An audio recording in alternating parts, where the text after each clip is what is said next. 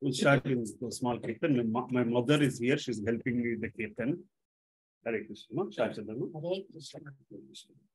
Radhe Jaya Jaya Madhava Daite. Radhe Jaya Jaya Madhava Daite. Gokula Taruni Mandala Mahite. Gokula Taruni Mandala Mahite. Radhe Jaya Jaya Madhava Daite. Gokula Taruni Mandala Mahite. Radhe Jaya Jaya Madhava Daite. Damodararati Vardhana Vese. Hari Nishkuta Vrunda Vipinese. Damodararati Vardhana Vese. Hari Nishkuta Vrunda Vipinese. Radhe Jaya Jaya Madhava Daite. Gokula Taruni Mandala Mahite. Radhe Jaya Jaya Madhava Daite. Vishvanudadi Navasasi Leke. Lalita Sakhi Guna Ramita Visakhe. Vishvanudadi Navasasi Leke. Lalita Sakhi Guna Ramita Visakhe. Radhe Jaya Jaya Madhava Daite. Gokula Taruni Mandala Mahite. Radhe Jaya Jaya Madhava Daite. Karunankurumayi Karuna Bharite. Sanaka Sanatana Varnita Charite. Karunankurumayi Karuna Bharite. Sanaka Sanatana Varnita Charite. Radhe Jaya Jaya Madhava Daite. Gokula Taruni Mandala Mahite. Radhe Jaya Jaya Madhava Daite. Gokula Taruni Mandala Mahite.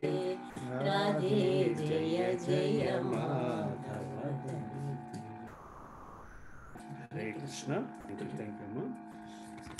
ఓ రాధా మాధవ ప్రియ గోకుల తరుణులచే అనగా కన్యలచే పూజించబడే నీకు జయము జయము.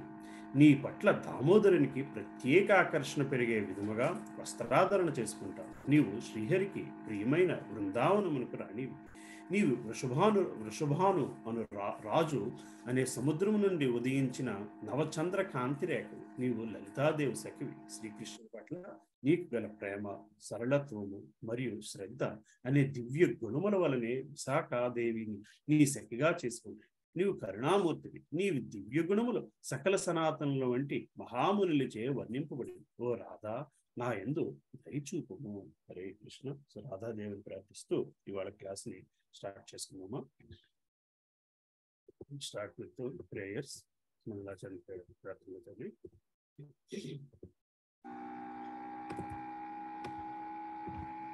ఓం జ్ఞానతిమిరాంధస్య జ్ఞానాంజనశలాకయా చక్షురోన్మిలితం యేన తస్మై శ్రీగురవే నమః. శ్రీచైతన్యమనోభీష్టం స్థాపితం యేన భూతలే స్వయం రూపా కదా మహ్యం దదాతి స్వాపదాంతికం. వందేహం శ్రీగురు శ్రీయుతాపదకమలం శ్రీగురూన్ వైష్ణవాంశ. శ్రీరూపం సాగ్రజాతాం సహకన్యా రఘునాథ్వం తం సజీవం సాద్వైతం సావధూతం పరిజనా సహితం కృష్ణ चैतन्य देवं श्री राधा कृष्ण पादान् सहगणा ललिता श्री विशाखान्वितांश्च हे कृष्णा करुणा सिंधु दीनबन्धो जगत्पते गोपेशा गोपिकान्ता नमोस्तुते गौरांगी राधे वृंदावनेश्वरी वृषभानुस्तुते देवी प्रणमामि हरिप्रिये वाञ्छाकल्पतरुभ्यश्च कृपा सिन्धुभ्य एव च पतितानां पावनेभ्यो वैष्णवेभ्यो नमो नमः। जय श्री कृष्ण चैतन्य प्रभो नित्यानंद श्री अद्वैत गदाधर श्रीवासादि गौर भक्त वृंद। हरे कृष्णा कृष्णा कृष्णा हरे हरे हरे राम राम राम हरे हरे।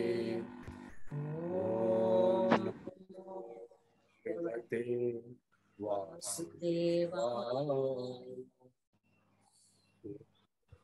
नमो भगवते वासुदेवाय।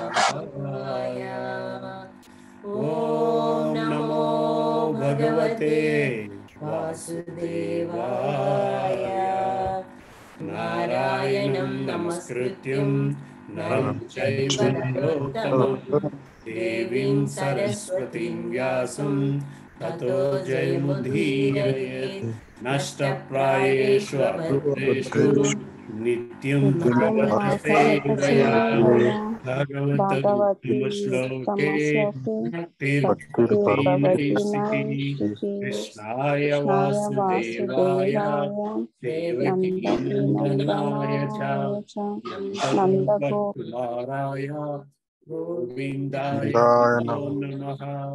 नमो महावदन्याय कृष्ण प्रेम प्रदायते कृष्णाय कृष्ण चैतन्य नामिने गुरुपते नमः। नमः पंकजनाभाय नमः पंकजमालिने नमः पंकजनेत्राय नमस्ते पंकजाङ्घ्रे। नमो ब्रह्मण्याय देवाय गो ब्राह्मणाय हिताय च जगद्हिताय कृष्णाय गोविन्दाय नमो नमः। नमो विष्णुपदाय कृष्णपृष्ठाय भूतले श्रीमते भक्तिवेदान्ता स्वामिनिति नामिने। नमस्ते सारस्वती देवे गौरवाणी प्रचारिणे निर्विशेष शून्यवादी पाश्चात्य देशतारिणे।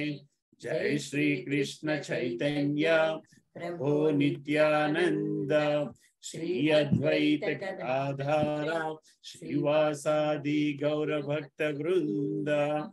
हरे कृष्णा कृष्णा कृष्णा हरे हरे हरे राम राम राम हरे हरे। हरे कृष्ण प्रभुजी कृष्णाष्टकం చదువుకుందాము। చేతో దర్పణమార్జనం మహావాగ్ని నిర్వాపణం శ్రేయకైరవ చంద్రికా వితరణం విద్యావధు జీవనం ఆనందాంబుదివర్ధనం ప్రతిపదం పూర్ణామృతస్వాదనం సర్వాత్మస్మతనం పరం విజయతే శ్రీకృష్ణ సంకీర్తనం నామకారి బహుధా నిజ సర్వశక్తి తత్రార్పితానియమిత స్మరణే కాల ఏతాదృశీ తవ కృపా భగవస్మమాపి దుర్దైవం ఈదృశం విధాచనే నానురాగ తృణాదపి సునీచేన తరోరపి సహిష్ణునాం అమానినా మానదేన కీర్తనీయ సదా హరి न धनं न जनं न सुन्दरीं कवितं वा जगदीशहामये मम जन्मनि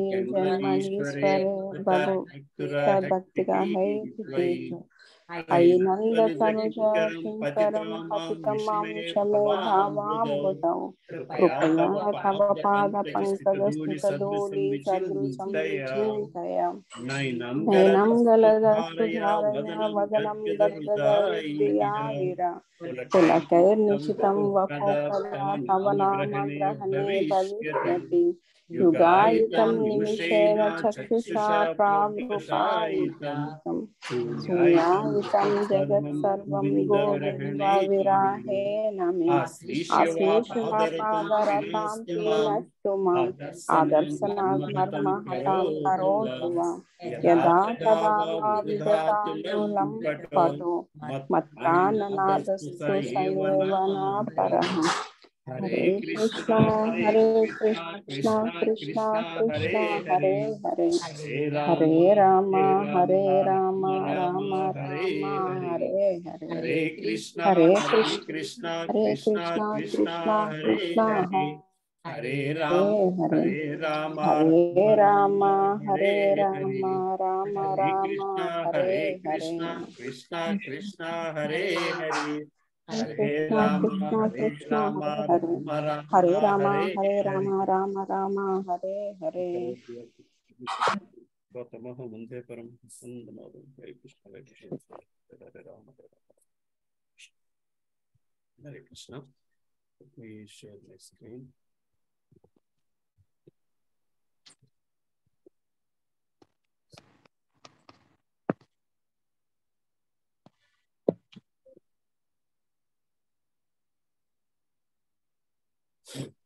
Hare Krishna. సో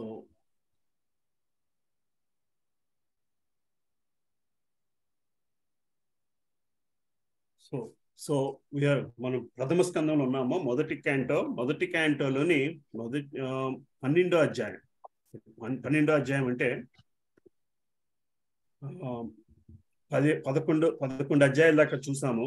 11 అధ్యాయాల్లోని మొదటి స్కందాన్ని మనం విభజించుకుంటూ వెళ్తే మొదటి 3 అధ్యాయాలు కూడా ఆ భగవంతుని అవతరణ, భగవంతుని అంతర్ధానము, భాగవతం తాలూకు ఇంపార్టెన్స్ వీటి గురించి చెప్పుకుంటూ రాగా 4 నుంచి 17వ అధ్యాయము మళ్ళీ 4వ అధ్యాయం నుంచి 7వ అధ్యాయం దాకా వ్యాసదేవుని కర్మలు, వ్యాసదేవునికి నారదుడికి ఇచ్చిన సూచనలు, శ్రీమద్ భాగవతం అవతరణ గురించి చూసుకుంటూ వచ్చాము.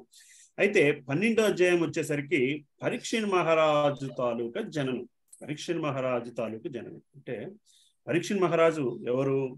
శ్రీమద్ భాగవతం. సో ఈ చాప్టర్ లో మనం చూసేది ఏంటంటే భాగవతము పుట్టడానికి కారణమైన ఒకానొక భాగవతుని కథ. రైట్. పరీక్షిత్ మహారాజు గురించి తెలియని వాళ్ళు లేరు కదా. పరీక్షిత్ మహారాజు ఎవరు తెలుసు కదమ్మా. పరీక్షిత్ మహారాజు ఎవరమ్మా? పరీక్షిత్ మహారాజు ఎవరండి? అర్జునుడి పుత్రుడు. అర్జునుడి పుత్రుడు. ఇంకా అర్జునుడు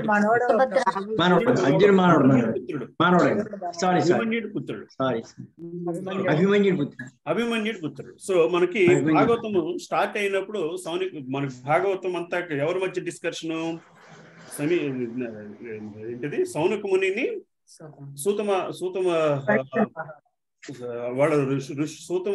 సూతమునిని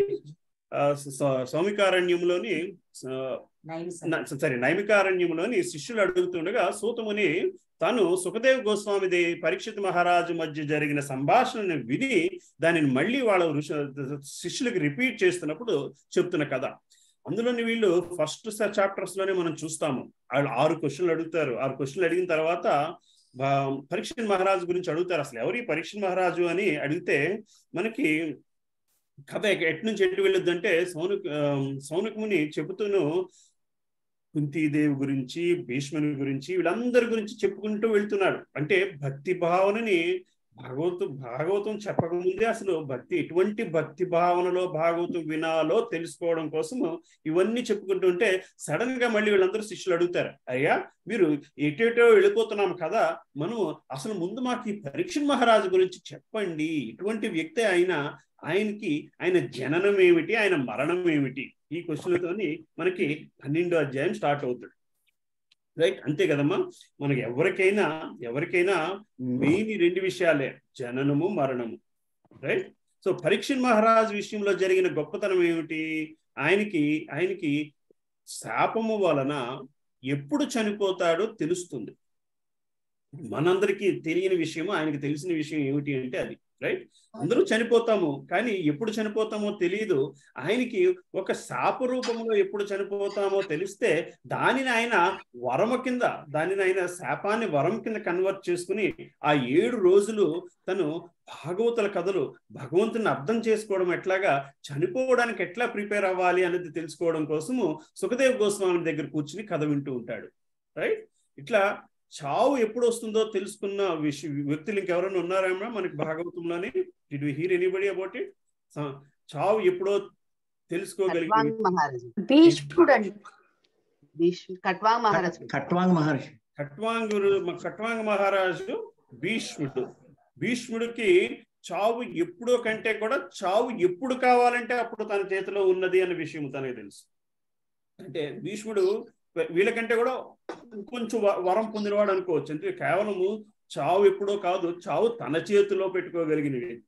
అయితే తన చేతిలో పెట్టుకోగలిగిన వ్యక్తి కాబట్టి ఆయన ఒక ముహూర్తం కోసం వెయిట్ చేసి ఆ ముహూర్తం కోసము ఎంతో కష్టపడి వెయిట్ చేసి ఉత్తరాయణం కోసము ఆయన అంపశై మీద అన్ని బాధని భరిస్తూ వెయిట్ చేసి ఉన్నాడు. అన్ని బాధలు కానీ కట్వాంగ మహారాజును మ్యూట్ చేస్తున్నాను. కట్వాంగ్ మహారాజుకి పరీక్షిత్ మహారాజుకి ఉన్న గొప్ప కామనాలిటీ ఏంటంటే చావు వాళ్ళ చేతిలో లేదు, కానీ చావు ఎప్పుడు వస్తుందో తెలిసింది. చావు ఎప్పుడు వస్తుందో తెలియగానే ఇద్దరు చేసిన పని ఒకటే కార్యము ఏమిటి, మిగిలిన సమయం అంతా కూడా భగవంతుని సేవలో గడుపుదానికే ఉపయోగించుకున్నారు. భగవంతుని స్పృహతోనే, భగవంతుని జ్ఞానంతో నిలబడడానికి మాత్రమే ఉపయోగించుకున్నారు. ఇంకొక విషయం, పరీక్షిత్ మహారాజు విషయంలో జరిగిన ఇంకో విషయం ఏమిటి, పరీక్షిత్ మహారాజు విషయంలోని భగవంతుడు ఆయనకి కడుపులో ఉండగానే దర్శనం ఇవ్వడం జరిగింది. సో ఆయన పరీక్షిత్ తన పేరు ఎలా వచ్చిందమ్మా? భగవంతుడు ఎక్కడున్నాడో పరీక్షలు తల్లి కడుపులో ఉండగా భగవంతుడిని పరీక్షగా చూస్తాడు కాబట్టి ఆయనకి ఆ పేరు వచ్చిందని అంటారు ప్రభు. బయటకు వచ్చి ఆ రూపాన్ని వెతుకుతూ ఉంటాడు ప్రభుజీ. సో పరీక్షిత్ మళ్ళీ మనం కథ డీటెయిల్ గా చదువుకుందాము శ్లోకం బై శ్లోకము. సో పరీక్షిత్ మహారాజు అసలు ఏం జరిగింది, అశ్వత్థామ పాండవులు అనుకుని ఉప పాండవుల్ని చంపేసిన తర్వాత వాళ్ళు చంపింది ఉప పాండవులు అని తెలిసిన తర్వాత దుర్యోధనుడి దగ్గర సంతోషిస్తాడు అని అనుకుని దుర్యోధనుడి కోసం అని చెప్పి ఈ కార్యం చేస్తే దుర్యోధనుడు సంతోషించడానికి బదులు ఆయన్ని తిడతాడు, ఎందుకు అట్లా చేశావు అని. అయినా సరే అశ్వత్థామ ఆ బ్రహ్మాస్త్రాన్ని ప్రయోగించిన తర్వాత దాన్ని ఉపసంహరించడం తెలియదు, కానీ అర్జునుడు కూడా దాన్ని ఉపసంహరించడానికి మళ్ళీ అస్త్రాన్ని ప్రయోగిస్తే అస్త్రము అది నలిఫై అయిపోయిన తర్వాత అశ్వత్థామని ద్రౌపది దేవి దగ్గరికి తీసుకెళ్లి, నీ తమ్ముడు మన ఉప పాండవులందరినీ చంపాడు, ఇతన్ని నువ్వేం చేయమంటే అది చేస్తాను అంటే ద్రౌపది దేవి అతనికి క్షమాభిక్ష పెడుతుంది. క్షమాభిక్ష పెట్టిన తర్వాత వెళ్ళిపోతున్న వాడు ఈసారి ఏం చేస్తాడంటే బ్రహ్మాస్త్రాన్ని కేవలం పరీక్షిత్ మహారాజు అంటే ఉత్తర కడుపులో ఉన్న వ్యక్తిని వాళ్ళ వంశం నాశనం అయిపోయే రీతిగా ఒక స్పెసిఫిక్ వ్యక్తిని దృష్టిలో పెట్టుకున్న బ్రహ్మాస్త్రాన్ని ప్రయోగిస్తాడు. అలా ఒక వ్యక్తిని దృష్టిలో పెట్టుకున్న బ్రహ్మాస్త్రాన్ని ప్రయోగిస్తే ఆ వ్యక్తి ఎక్కడున్నా సరే అతన్ని ఛేదించి మరి అతన్ని ధ్వంసం చేసే అంతటే సత్తా ఉంటుంది ఆ బ్రహ్మాస్త్రానికి. ఆ నిమిషంలో ఉత్తర ప్రార్థన చేస్తుంది. శ్రీకృష్ణ భగవానుడికి ప్రార్థన చేస్తుంది. పక్కనున్న భర్తలని, ధర్మరాజుని, పక్కనున్న మామని, పెనుమామలని అందరినీ పక్కన పెట్టేసి అంత కురుక్షేత్ర యుద్ధము ఆల్మోస్ట్ అయిపోయిన స్థితి. అర్జునుడు అంతమందిని చంపాడు. అంత చేసినా సరే అర్జునుడిని సహాయం కోరదు, ధర్మరాజుని సహాయం కోరదు, కేవలం భగవంతుని మాత్రమే సహాయం కోరుద్ది. శ్రీకృష్ణ పరమాత్ముడు దేవాది దేవుడు అన్న భావనతోని అతను మాత్రమే నా పుత్రుడిని రక్షించగలడు, నా గర్భంలో ఉన్న వ్యక్తిని రక్షించగలడు. పుత్రుని రక్షించడం అంటే ఏమిటి? పుత్రుని రక్షించడం అంటే ఏమిటి? పుత్రుని రక్షించడం అంటే భగవంతుడి రక్షణ అంటే ఏమిటి? ఏమో భగవంతుడి రక్షణ అంటే మీ దృష్టిలో ఏమిటి చెప్పండి ఎవరైనా?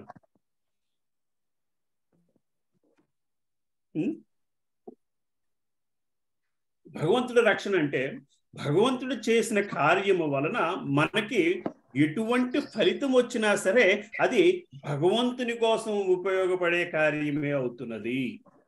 భగవంతుడి రక్షణ అంటే మనకి నచ్చినట్లు భగవంతుడు రియాక్ట్ అయితే అది భగవంతుడి రక్షణ కాదు. మనం ఒక కోరికతో భగవంతుని దగ్గరికి వెళ్తాము, ఆ భగవంతుడు ఆ కోరిక తీరిస్తేనే భగవంతుడు మనకు మంచి చేసిన వాడు అని అనుకోవడానికి వీల్లేదు. ఆ కోరికను తీర్చకపోతే వేరొక కార్యము కోసం ఆ కోరికను తీర్చలేదు అన్న భావనలో మాత్రమే ఉండాలి. అర్థమవుతుంది కదమ్మా? సో భగవంతుని రక్షణ కోరికతో భగవంతుని రక్షణ కోరుకున్న తర్వాత కూడా మనకి మనం అనుకున్నట్టు కార్యము సిద్ధించకపోయినా భగవంతుడు మనల్ని రక్షించినట్లే మనకి. అర్థమవుతుంది కదమ్మా? మీరు ఏదో తిందాం అనుకుని భగవంతుని కోరుకున్నారు, కానీ అది తినడం జరగలేదు అంటే భగవంతుడికి మీ మీద కోపం ఉంది అని కాదు, అది తినకపోవడమే మీకు మంచిది అని భగవంతుడు నిర్ధారించేడు అన్న స్థితిలో మనం ఉండగలగాలి. ఆ స్థితిలో ఉత్తర భగవంతుడిని ప్రార్థిస్తే భగవంతుడు వచ్చి పరీక్షిత్ మహారాజుని రక్షిస్తాడు. ఎట్లా రక్షిస్తాడు? బ్రహ్మాస్త్రానికి అడ్డంగా నిలబడి ఆ బ్రహ్మాస్త్రం ఆ వేడినంతటిని స్వీకరిస్తాడు. అలాగా గర్భంలో ఉండగా పరీక్షిత్ మహారాజుకి శ్రీకృష్ణ పరమాత్మని తాలూకా ఇక్కడ మళ్ళీ ఈ చాప్టర్ అని శ్రీకృష్ణ పరమాత్మని విష్ణు రూపంతో పోల్చుకుంటూ వస్తారు, విష్ణువుగా చెప్పుకొస్తారు. విష్ణువు వచ్చి పరీక్షిత్ మహారాజుని రక్షించాడు అని చెప్పుకొస్తారు. అది ఎందుకు చెప్పుకొస్తారో మళ్ళీ మనం చూద్దాం ముందుకు వెళ్తున్న కొద్దీ. అయితే అప్పుడు తను గర్భంలోంచి బయటకు వచ్చిన తర్వాత చిన్న బాలుడిగా ఉండగానే పరీక్షిత్ మహారాజు, ఎవరా ఆ వ్యక్తి నన్ను చిన్నప్పుడే తల్లి గర్భంలో ఉండగానే నన్ను రక్షించాడు అని చెప్పి ఆ వ్యక్తి కోసము పరీక్షగా అందరిలోని భగవంతుడి కోసం వెతకడం మొదలుపెట్టాడు. ఇక్కడ గ్రహించాల్సిన విషయం, అందరిలోని భగవంతుడి కోసం వెతకడం మొదలు పెడితే దానికంటే వేరొక ఆధ్యాత్మిక స్థితి ఏమున్నది? దూతుంది కదమ్మా. భగవంతుడు అని తెలియకపోయినా, భగవంతుడు నన్ను వచ్చి కాపాడింది దేవాది దేవుడైన శ్రీకృష్ణ పరమాత్ముడు అని తెలిసినా తెలియకపోయినా చిన్న శిశువు ఆ వ్యక్తి కోసం, ఏ వ్యక్తి కోసము? తనని కాపాడిన వ్యక్తి. అతను భగవంతుడు శ్రీకృష్ణ పరమాత్ముడు మహావిష్ణువు ఆ వ్యక్తి కోసము, ఆ శక్తి కోసము కనబడిన ప్రతి వస్తువులోని భగవంతుడిని వెతకడం మొదలుపెట్టాడు. అర్థమవుతుంది కదమ్మా? మనకి అజామిల కథలోని తెలియకుండానే కేవలము కొడుకుని ఉద్దేశించి పిలిచిన ఆ నారాయణ పదవాన్ని వాడినంత మాత్రానే ముక్తి పొందగలిగితే, ఆ నారాయణ పదం వాడినంత మాత్రానే ముక్తి, తెలిసినా తెలియకపోయినా వాడిన పదాన్ని మనకి తెలిసినా తెలియకపోయినా భగవంతుని గురించి ప్రతి విషయములో నేను వెతకగలిగే స్థితిలోకి వెళితే దానిని మించిన స్థితి మరొకటి ఉందా? అవుతుంది కదమ్మా. ఈ ఆధ్యాత్మిక స్థితికి ఉన్న పవర్ అది. భగవంతుడు ఆధ్యాత్మిక ప్రపంచానికి చెందిన వ్యక్తి. ఆ వ్యక్తిని మన చుట్టూ ఉన్న ప్రతి మనిషిలోనే ఆ వ్యక్తి గురించి వెతకడం మొదలు పెట్టగలిగితే, ఎందుకంటే మనం భగవద్గీతలో చదువుకున్నాము, భగవంతుని 3 రూపాలు, విగ్రహ రూపం, భగవంతుని రూపం ఒకటైతే, ఆయన బ్రహ్మ తేజస్సు ఒకటైతే, పరమాత్మ రూపంలో అందరి వ్యక్తులని భగవంతుడు ఉన్నాడు అని చెప్పి మనం చదువుకున్నాము. ఏ నిమిషం అయితే ఆ భగవంతుని కోసము అన్ని జీవరాశులలోని మనం వెతకడం మొదలు పెడితే, మనము ఆ ఎదుటిగా ఉన్న వ్యక్తినితో కాదు, ఎదుటిగా ఉన్న వ్యక్తికి తోడుగా ఉన్న పరమాత్మతో సంభాషణ చేసిన వాళ్ళం అవుతాము, ఆ పరమాత్మతో బంధాన్ని పెంచుకున్న వాళ్ళం అవుతాము. అటువంటి స్థితిని పరీక్షిత్ మహారాజు పుట్టుకతోనే గ్రహించగలిగాడు. అర్థమవుతుంది కదమ్మా. సో ఎప్పుడైతే శాపము వరము కాగలదో, శాపం ఎప్పుడు వరం అవుతున్నది? శాపం ఎప్పుడు వరం అవుతున్నది? శాపం వరం అవ్వగలిగిన స్థితిలో మనం ఉన్నామా ఈ రోజు నిజానికి మనకు ఎవరైనా మీరు ఇంకొక 7 రోజుల్లో చనిపోతారు అంటే మనం ఈ 7 రోజులు భగవంతుని విషయంలో భగవంతుని కాళ్ళు పట్టుకుని ఉందాము అన్న స్థితిలో ఉండగలుగుతామా? చిన్నప్పుడు యుగాంతం అని ఒక నవల చదువుకున్నాను. ఆ నవల్లో రాసుకొస్తారు, ఎవరైనా యుగం ఎండ్ అయిపోతుంది అని తెలిస్తే ఎంతటి అల్లకల్లోలు జరుగుతాయో ఆ నవల్లో రాసుకొస్తారు. అంటే ఇప్పుడు మనుషులు ఎట్లా ఉన్నారంటే, ఫలానా రోజు నువ్వు మాక్సిమం ఒక వారం రోజు క్యాన్సర్ పేషెంట్స్ ని చూస్తుంటాం. మీకు డాక్టర్స్ చెప్తారు మహా అయితే ఇంకా 6 నెలలండి. ఈ 6 నెలల్లో వాళ్ళు ఇంకా ఆ పని చేద్దాము, ఈ పని చేద్దాము, ఆ ఊరు వెళ్దాము, వాళ్ళని చూద్దాము, వీళ్ళని చూద్దాము, ఆ మనవడు పెళ్లి చేయాలి, ఈ మనవరాలు పెళ్లి చూడాలి, ఈ బారసాల బతికుండగా బాగుంటుంది, ఇదే ఆలోచనలో ఉంటాము. కానీ ఇవన్నీ నాకు వద్దు అని భగవంతుని దృష్టిలోకి వెళ్ళగలగాలి, భగవంతుని కేవలం పట్టుకోగలిగితేనే జన్మ మృత్యు జరా వ్యాధి చక్రంలోంచి పడగలము అన్న స్థితికి వెళ్ళాలి. అంటే పరీక్షిత్ మహారాజు చిన్నప్పటి నుంచే ప్రతి విషయంలోని భగవద్ దర్శనం కోసం చూడగలిగాడు. కాబట్టి భగవంతుడు అంతటి వరాన్ని ప్రసాదించగలిగాడు. ఏమిటి? శాపాన్ని ప్రసాదించే వరం కింద మార్చగలిగాడు. వరాన్ని శాప రూపంలో ప్రసాదించగలిగాడు. దానిని ఆయన ఆ శాపాన్ని వరము కింద భావించి ఆ జన్మ మృత్యు జరా వ్యాధి చక్రం నుంచి బయటపడడానికి ప్రయత్నించాడు. జన్మ మృత్యు జరా వ్యాధి చక్రం నుంచి బయటపడగలిగాడు. తనతో పాటు సుఖదేవ్ గోస్వామిని కూడా ఆ 7 రోజులు తనెంతటి లబ్ధి పొందాడో సుఖదేవ్ గోస్వామి కూడా అంతటి లబ్ధి పొందేలాగా ఆయన శ్రవణం చేస్తే, ఈయన స్మరణం చేస్తూ భగవంతుని చేరుకోగలిగారు. అర్థమవుతుంది కదమ్మా? అంటే ఇక్కడ మనం గ్రహించాల్సిన 2-3 విషయాలు. భగవంతుని భక్తుని రక్షించడానికి ఎంతటి వరకైనా వెళ్తాడు. పరీక్షిత్ మహారాజుని శ్రీకృష్ణ పరమాత్ముడు రక్షించడానికి ఆయన స్వయంగా వెళ్లాల్సిన అవసరమే లేదు. ఆయనకి ఎన్నో పనిముట్లు ఉన్నాయి. ఏమైనా ఆయన రక్షించదలుచుకుంటే ఎట్లాగైనా రక్షించగలడు. కానీ పరీక్షిత్ మహారాజు పుట్టకుండానే భగవంతుని భక్తుడు కాబట్టి, మళ్ళీ మనకి పుట్టకుండానే భగవంతుని భక్తులైన వాళ్ళు ఎవరు? ప్రహ్లాద్ మహారాజు. అట్లాంటి వ్యక్తుల్ని ఎట్లా భగవంతుని రక్షించాడో మనం ప్రహ్లాదుని కథతో తెలుసు. అట్లాగా పుట్టకుండానే భగవంతుడు రక్షణ పొందగలిగిన వ్యక్తి, పుట్టిన దగ్గర నుంచి భగవంతుని కోసమే వెతకగలిగిన వ్యక్తి, వెతుకుతూనే తను భగవంతునితో స్మరిస్తూ భగవంతునితో బంధం ఏర్పరచుకోగలిగిన వ్యక్తి పరీక్షిత్ మహారాజు. సో ఇక్కడ మనం గ్రహించాల్సింది ఏంటంటే, మన జీవితాలలో ఆ పరీక్షిత్ మహారాజు మూమెంట్ ఎక్కడుంది? పరీక్షిత్ మహారాజు గర్భంలో భగవంతుడిని చూడగలిగిన మూమెంట్ మన జీవితంలో ఎక్కడొచ్చింది? రోజు శ్రీకృష్ణ పరమాత్మని మనం స్వయంగా చూడలేము, కానీ ఆయన ప్రతినిధులైన గురువుల ద్వారా ఆయన సాక్షాత్కరించిన విగ్రహ రూపంలోనే మనము ఆ భగవంతుడిని చూడగలగాలి. మనందరికీ కూడా ఆ మూమెంట్ ఉంది. ఫలానా విగ్రహం, ఆ రాధా మదన్మోహన్ విగ్రహం, రాధా బృందావనేశ్వరి విగ్రహం, లేదా రాధా లండనేశ్వరి విగ్రహం, వేరొక విగ్రహాన్ని చూసినప్పుడు వచ్చిన ఆనందం. పరీక్షిత్ మహారాజు శ్రీకృష్ణ పరమాత్ముడు ఆయన రక్షిస్తున్నప్పుడు పొందిన ఆనందం. ఆ నిమిషం పరీక్షిత్ మహారాజుకు తెలియదు, వచ్చింది బ్రహ్మాస్త్రము రక్షించబోతుంది శ్రీకృష్ణ పరమాత్ముడు, నేను రక్షించబడుతున్నాను అన్న సంగతి కూడా తెలియదు. ఆయనకి తెలిసిన విషయం వల్ల నేను ఒక అందమైన అద్భుతమైన రూపాన్ని ఇక్కడ చూస్తున్నాను, ఆ రూపం కోసము ఆయన పుట్టిన దగ్గర నుంచి వెతకడం మొదలు పెట్టాడు. మనకి కూడా అటువంటి అందమైన అద్భుతమైన రూపాన్ని చూపించడానికే ఈనాడు దేవాలయాల్లోని విగ్రహాల్ని ఎంత అందంగా అలంకరిస్తున్నారు. అవన్నీ భగవంతుని ప్రతిరూపాలు. అక్కడ మనము ఆ భగవంతునితో ఏర్పడిన బంధము అది ప్రతి ఒక్కరికి ఇది జరుగుద్ది. ఎందుకంటే అది జరిగిన తర్వాతనే కృష్ణ చైతన్య సాధనలోకి ఈ దీంట్లో చేద్దాము, ఇది నేర్చుకుందాము, ఈ సాధన చేద్దాము అన్న ఆలోచనని భగవంతుడు మనకి కలిగిస్తాడు. ఆ కలిగించడం వల్లనే మీ అందరూ ఈ రోజు ఇక్కడ కూర్చుని ఉన్నారు. అర్థమవుతుంది కదమ్మా? అయితే ఆ విగ్రహం చూసినప్పుడు వచ్చిన ఆనందాన్ని మనము అక్కడతో వదిలేయకుండా పరీక్షిత్ మహారాజు లాగా ప్రతి నిమిషము ఆ ఆనందాన్ని కనబడుతున్న ప్రతి వస్తువులోని, ప్రతి జీవిలోని చూడగలిగితే మనమందరము కూడా పరీక్షితులమే. అర్థమవుతుంది కదమ్మా.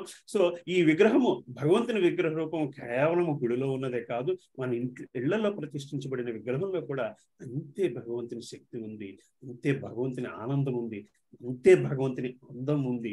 మనకి అంతే అంతే భగవంతునితో బంధం ఏర్పరచుకోగల శక్తి ఆ విగ్రహాల్లో ఉంది.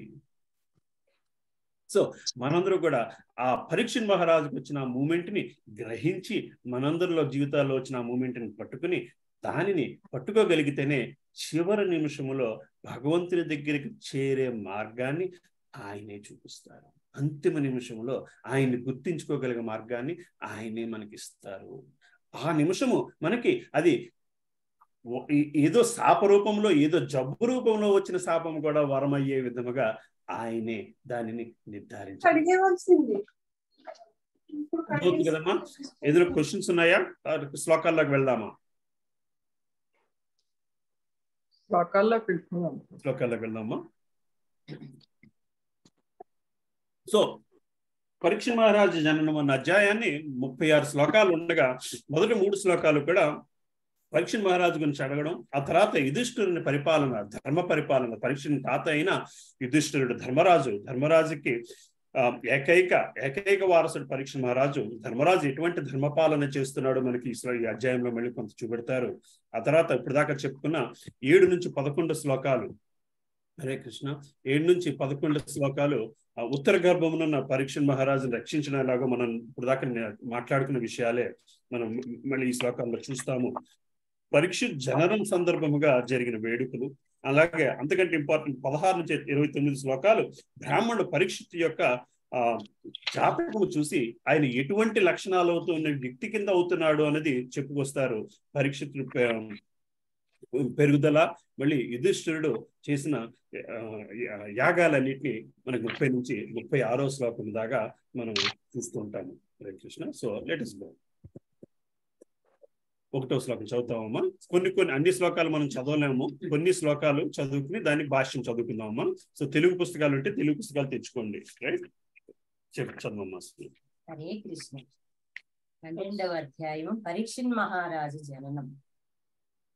శ్రీ సౌనక ఉవాచ అశ్వత్థామ్నోపసృష్టేన బ్రహ్మశీర్షోరుస్తేజసా ఉత్తరాయాహతో గర్భ ఈసేనా జీవితః పునః. సౌనక ఋషి పలికిలు అశ్వత్థామ ప్రయోగించిన అతి భయంకరమును అజేయమును అయిన బ్రహ్మాస్త్రముచే ఉత్తర అనగా పరీక్షిత్ మహారాజును జనని గర్భము నష్టమైనను పరీక్షిత్ మహారాజు మాత్రము శ్రీకృష్ణ భగవానునిచే రక్షించబడెను. 2వ శ్లోకం మీనింగ్ చదువుతున్నానమ్మా. పరమ మేధా సంపన్నుడు గొప్ప భక్తుడు అని పరీక్షిత్ మహారాజు ఏ విధముగా జన్మించెను, ఏ విధముగా అతని మరణము సంభవించెను, మరణము పిదప అతను ఏమి సాధించెను అని చెప్పి శిష్యులందరూ అడుగుతున్నారు. 3వ శ్లోకానికి వెళ్దాం. ఎవనికి సుఖదేవ గోస్వామి ఆధ్యాత్మిక జ్ఞానము నొసగిండునో ఆ పరీక్షిత్ మహారాజుని గూర్చి శ్రద్ధావంతులమై వినుగోరి ఉన్నాము, కావున దయచేసి ఈ విషయములపై ప్రవరింపుడు అని చెప్పి శిష్యులు అడుగుతుండగా దీనికి శ్రీల ప్రభుపాదుల వారు చెప్పిన భాష్యం గురించి కొంచెం చదువుకుందాం. 3వ శ్లోక భాష్యం చదువుతున్నానమ్మా. put it on English one at least on the screen.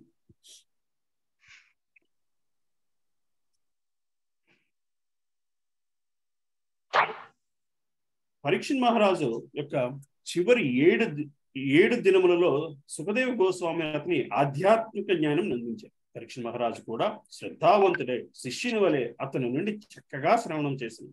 శ్రీమద్ భాగవతం యొక్క అట్టి ప్రామాణిక శ్రవణము కీర్తనముల ప్రభావమున శ్రోత మరియు వక్త ఇరువురు సమానముగా పంచుకున్నారు.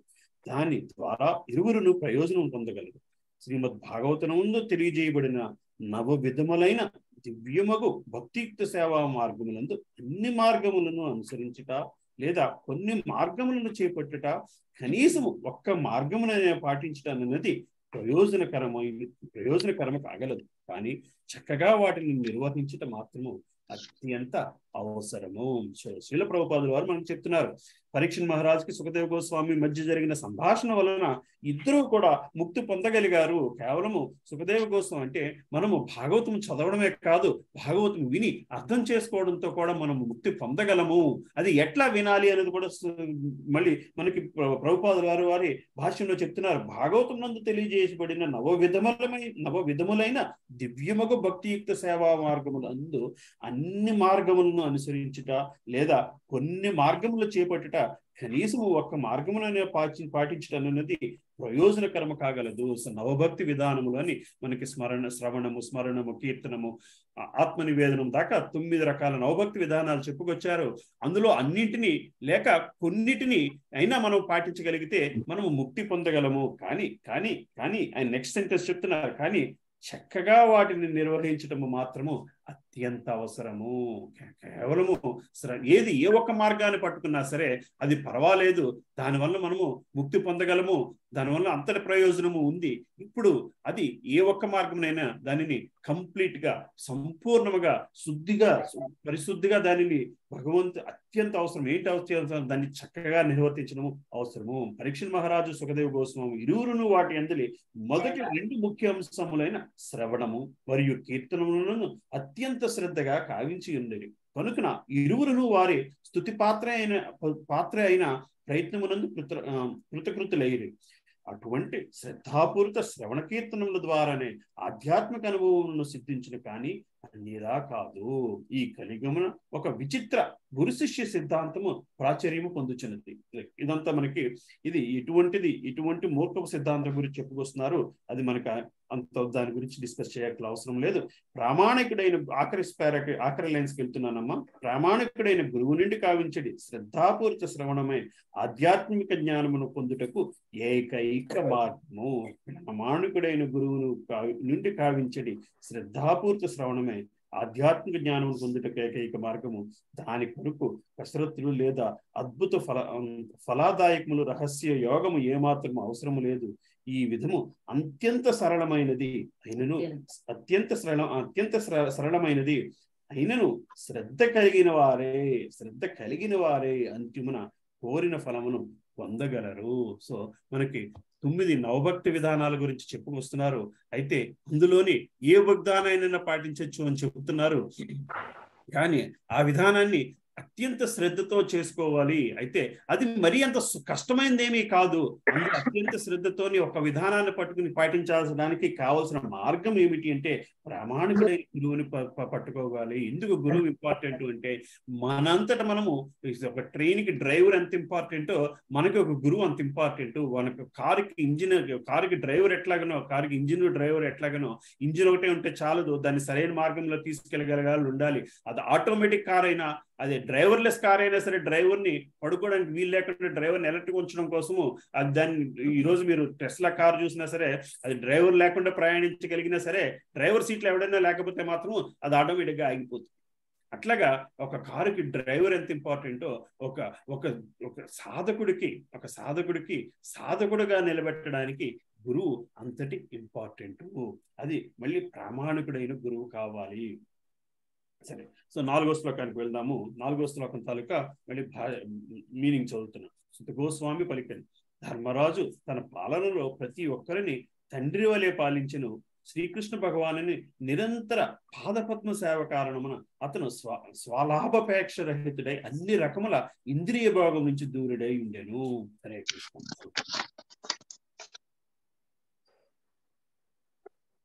ప్రతి ఒక్కరిని తండ్రి వలె పరిపాలించెను.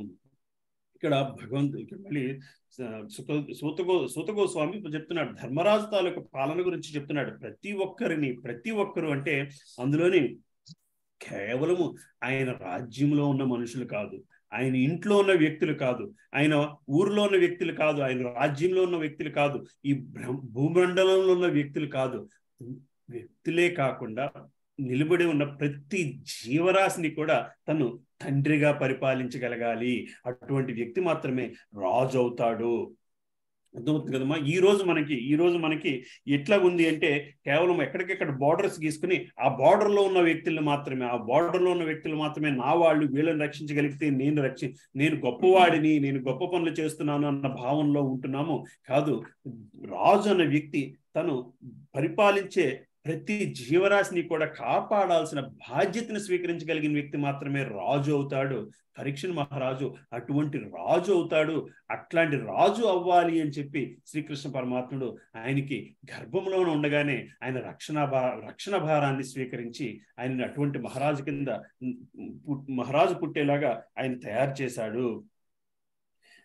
హరే కృష్ణ. సో ఇక్కడ మళ్ళీ శ్లోకంలో రాసుకొస్తున్నారు ఈ భాష్యంలో, శ్రీల ప్రభుపాదుల వారి భాష్యంలో, ఈ శ్లోకమున ప్రజాన పదము మిక్కిలి ప్రధానమైనది. ప్రజానగా జన్మించినది అని భావం. భూమిపై జలచరములు మొదలుగా పూర్ణులైన మానవుల వరకు అనేక జీవరాశులు కలవు. ఆ జీవులందరూ ప్రజలే.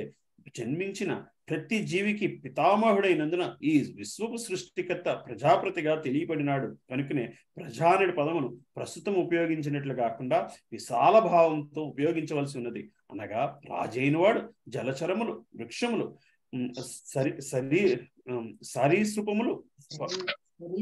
సరీసృపములు, పక్షులు, పశువులు, మానవులు మొదలగు సర్వ జీవ జాతులకు ప్రాతినిధ్యము వహించును. ప్రతి జీవుడు శ్రీకృష్ణుని భగవానుని అంశయే. ఇక దేశము నేలిడి రాజు దేవాది దేవుని ప్రతినిధి కనుక జీవులందరికీ కూడా రక్షణ నొసగవలసి ఉన్నది. కానీ ప్రస్తుత నీతి చెడిన పరిపాలనా పద్ధతికి చెందిన రాష్ట్రపతులు నియంత్రణ విషయమున ఆ విధముగా లేదు. అట్టి పాలనలో ఉన్నతమైన జంతువులను నామమాత్ర రక్షణ మొసగబడగా హీన జంతువులకు రక్షణ మొసగబడలేదు. కానీ ఇట్టి దివ్య జ్ఞానం కృష్ణ సంబంధ విజ్ఞానము అవగతం చేసుకుని నాడే నేర్వగలడు. హరే కృష్ణ. సో రాజు చేయాల్సిన కార్యం ఏమిటి అంటే ప్రతి జీవిని రక్షించాల్సిన అవసరం ఉన్నది. ఎందుకంటే ప్రతి జీవి అది ఏదో శరీరంలో ఉన్న 84 లక్షల జీవరాశుల్లో ఏదో ఒక రకమైన శరీరంలో ఉన్న అది ఆ శరీరంలో కూడా అది ఏం చేస్తున్నది? తన కర్మని అనుభవిస్తున్నది. కర్మ కొద్ది శరీరం అంటాము కాదు, కర్మని కాల్చడం కోసము శరీరము, కర్మను అనుభవించడం కోసం శరీరం. ఆ కర్మను ఎందుకు అనుభవించాలి? ఆ కర్మను ఎందుకు కాల్చుకోవాలి? ఆ కర్మను కాల్చుకున్న వెంటనే మనము భక్తి మార్గంలో, భగవంతుని మార్గంలో వెళ్ళడానికి, భగవంతుని రాజ్యానికి చేరాలి అంటే ఈ కర్మ అడ్డుగా ఉంది. ఆ కర్మను కాల్చుకోవడానికి అవి ఆ శరీరాన్ని తీసుకుంటున్నాయి. మరి వాటిని ఆ కార్యము అందువలన ఆ కర్మ కాల్చిన తర్వాత అది భగవంతుని మార్గంలోకి వెళుతుంది. కాబట్టి ఆ కర్మను మనము కట్ చేస్తే అది పాపకార్యమే అవుతున్నది. అందువలన జంతుహింస ఒకానొక జీవిని భగవంతుని దగ్గరికి చేరకుండా ఉండే ప్రయత్నము లాంటిది. ఒక జీవి తన గమ్యాన్ని చేరుకోవడానికి వీలు లేకుండా మనం చేస్తున్నాము. కాబట్టి జంతుహింస అనేది చేయకూడదు. రాజు అటువంటి జంతుహింస కూడా తన రాజ్యంలో జరగకుండా చూసుకోవాల్సిన బాధ్యత ఉంది.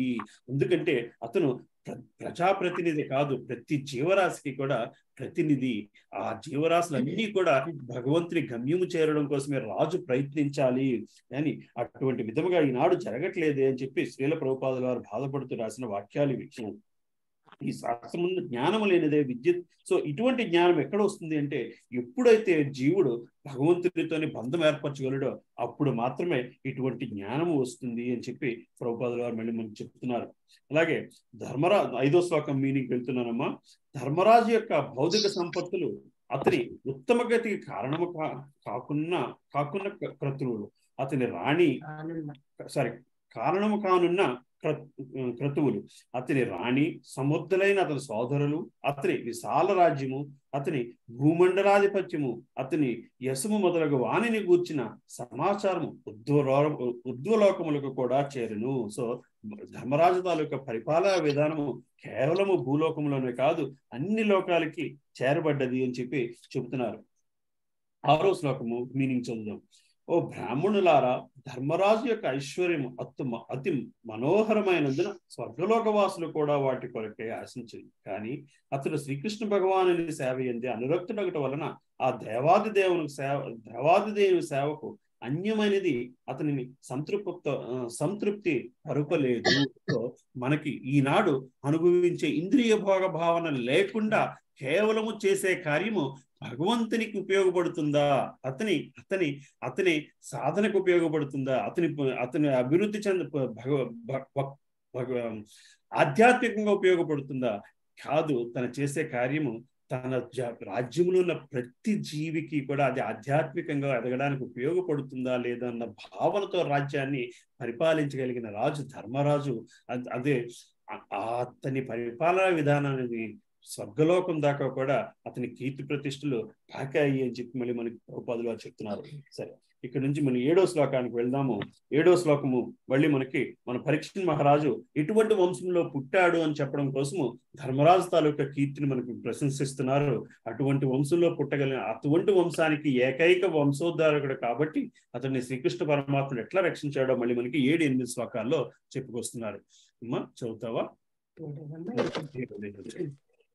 7వ శ్లోకం.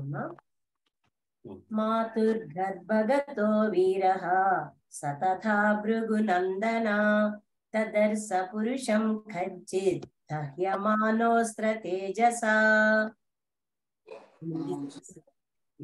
ఓ భృగునందన అనగా సౌనక, మహావీరుడైన పరీక్షిత్ మహారాజు తల్లి గర్భములను నిలిచి అశ్వత్థామచే ప్రయోగింపబడిన మాత్రం యొక్క తేజము వలన వ్యధచిందు సమయమున పరమపురుషుడు తన చెంతకు అరుదించినట్లుగా గాంచెను. హరే కృష్ణ. సో 7వ శ్లోకంలోని మనకి పరీక్షిత్ మహారాజు తన గర్భంలో తన ఉత్తర గర్భంలో ఉండి అనుభవించిన విషయం చెప్తున్నారు. దీన్ని శ్రీల ప్రభుపాద గారి భాష్యం చదువుదాం. మృత్యు అనగా దాదాపు 7 మాసములు సుషుప్తి యందు నిలుచుట వంటిది. జీవుడు తన కర్మానుసారము తండ్రి వీరిని ఆశ్రయించి తల్లి గర్భమును చేరి కోరిన దేహమును పొందును. మనుజుని పూర్వ కర్మలను అనుసరించి వివిధ దేహములు పొందుటలో జన్మ సిద్ధాంతం ఇది. సుషుప్తి నుండి బయటకు రాగానే మనకి 9 మాసాల గర్భంలో ఉండగా మొదటి 7 మాసాలు ఎట్లా గడుస్తుందో మనకు తెలియదంట. మళ్ళీ మనకి ఇది 3వ స్కందములోని కపిలముని వర్ణనలోని కపిలముని దేవహూతి కాన్వర్జేషన్స్ లో మనకు చెప్తారు క్లియర్ గా. 7వ మాసము తర్వాత అక్కడ తన ఇంద్రియాలు అంటే తన శరీరం పడుతున్న బాధని మనిషి అర్థం చేసుకోగలుగుతాడంట. ఆ 2 నెలలు ఆ బాధని భరిస్తూ భగవంతుని ధ్యాసలోకి వెళ్ళే అవకాశం ఉంది. భగవంతుని ధ్యానిస్తూ ఉంటాడంట. సుషుప్తి నుండి బయటకు రాగానే గర్భపురమందు బంధింపబడి ఉండుటను గాంచి అతను మిగుల అసౌకర్యమునకు గురి అయి దాని నుండి బయటపడకూడదు. కొన్ని మార్లు అదృష్టవశాత్తు అటువంటి ముక్తి కొరకై అతను భగవంతుని ప్రార్థించింది. పరీక్షిత్ మహారాజు తల్లి గర్భమున ఉన్నప్పుడు అశ్వత్థామచే ప్రయోగింపబడిన బ్రహ్మాస్త్రముచే కొట్టబడి దాని తేజమునకు వ్యధ పొందిన. కానీ అతడు పరమ భక్తుడైన కారణమున శ్రీకృష్ణ భగవానుడు శీఘ్రమే తన శక్తి ద్వారా గర్భమున ప్రవేశించింది. ఆ సమయమున ఎవరో తనను రక్షించినట్టు అరుదించట్లుగా బాలుడు గాంచగలిగిన. సహజముగా మహావీరుడైనందునే బాల పరీక్షిత్ అసహనమైన వేడివిని కూడా సహించుకొనగలిగిన కనుకనే ఇచ్చట వీర అన్న పదము ప్రయోగింపబడినది. హరే కృష్ణ. కేవలము అంతటి 7వ నెల గర్భంలో ఉండగానే పరీక్షిత్ మహారాజు శ్రీకృష్ణ పరమాత్మని భక్తుడయ్యాడు. అతను అప్పటికే భక్తి వలన అతడు ధర్మరాజు వంశం, అతను భక్తుడు వలన మనం చూస్తుంటాము. భక్తులైన వాళ్ళు మరు జన్మలోని ధనవంతుల ఇంట్లోనో బ్రాహ్మణుల ఇంట్లోనో పుడతారు అని చెప్పి భగవద్గీతలో రాసింది.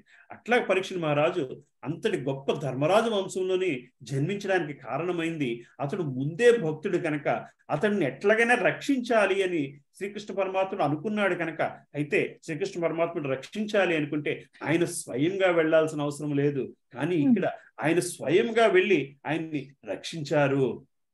ఎందుకు అంటే ధర్మరాజు తర్వాత మళ్ళీ భూమిని పరిపాలించడానికి అటువంటి రాజు కావాలి. ఎందుకు అటువంటి రాజు కావాలి అంటే ఈ జీవరాశులన్నిటినీ కూడా ముక్తి మార్గము వైపు మరలించగలిగే రాజు కావాలి. అటువంటి ఇక్కడ మళ్ళీ మనం 2-3 విషయాలు అర్థం చేసుకోవాలి. భక్తుని రక్షించడం కోసం భగవంతుడు ఎంతటి దూరమైనా వెళ్తాడు. పరీక్షిత్ మహారాజు విషయంలో చూసాము, మళ్ళీ ప్రహ్లాద్ మహారాజు విషయంలో కూడా అదే చూసాము. భక్తుని రక్షించడం కోసం భగవంతుడు ఎంత దూరమైనా వెళ్తాడు. తను భక్తుడికి ఎటువంటి హాని జరుగుతుంది అన్నా సరే ఆయన అడ్డంగా నిలబడి వచ్చి రక్షిస్తాడు.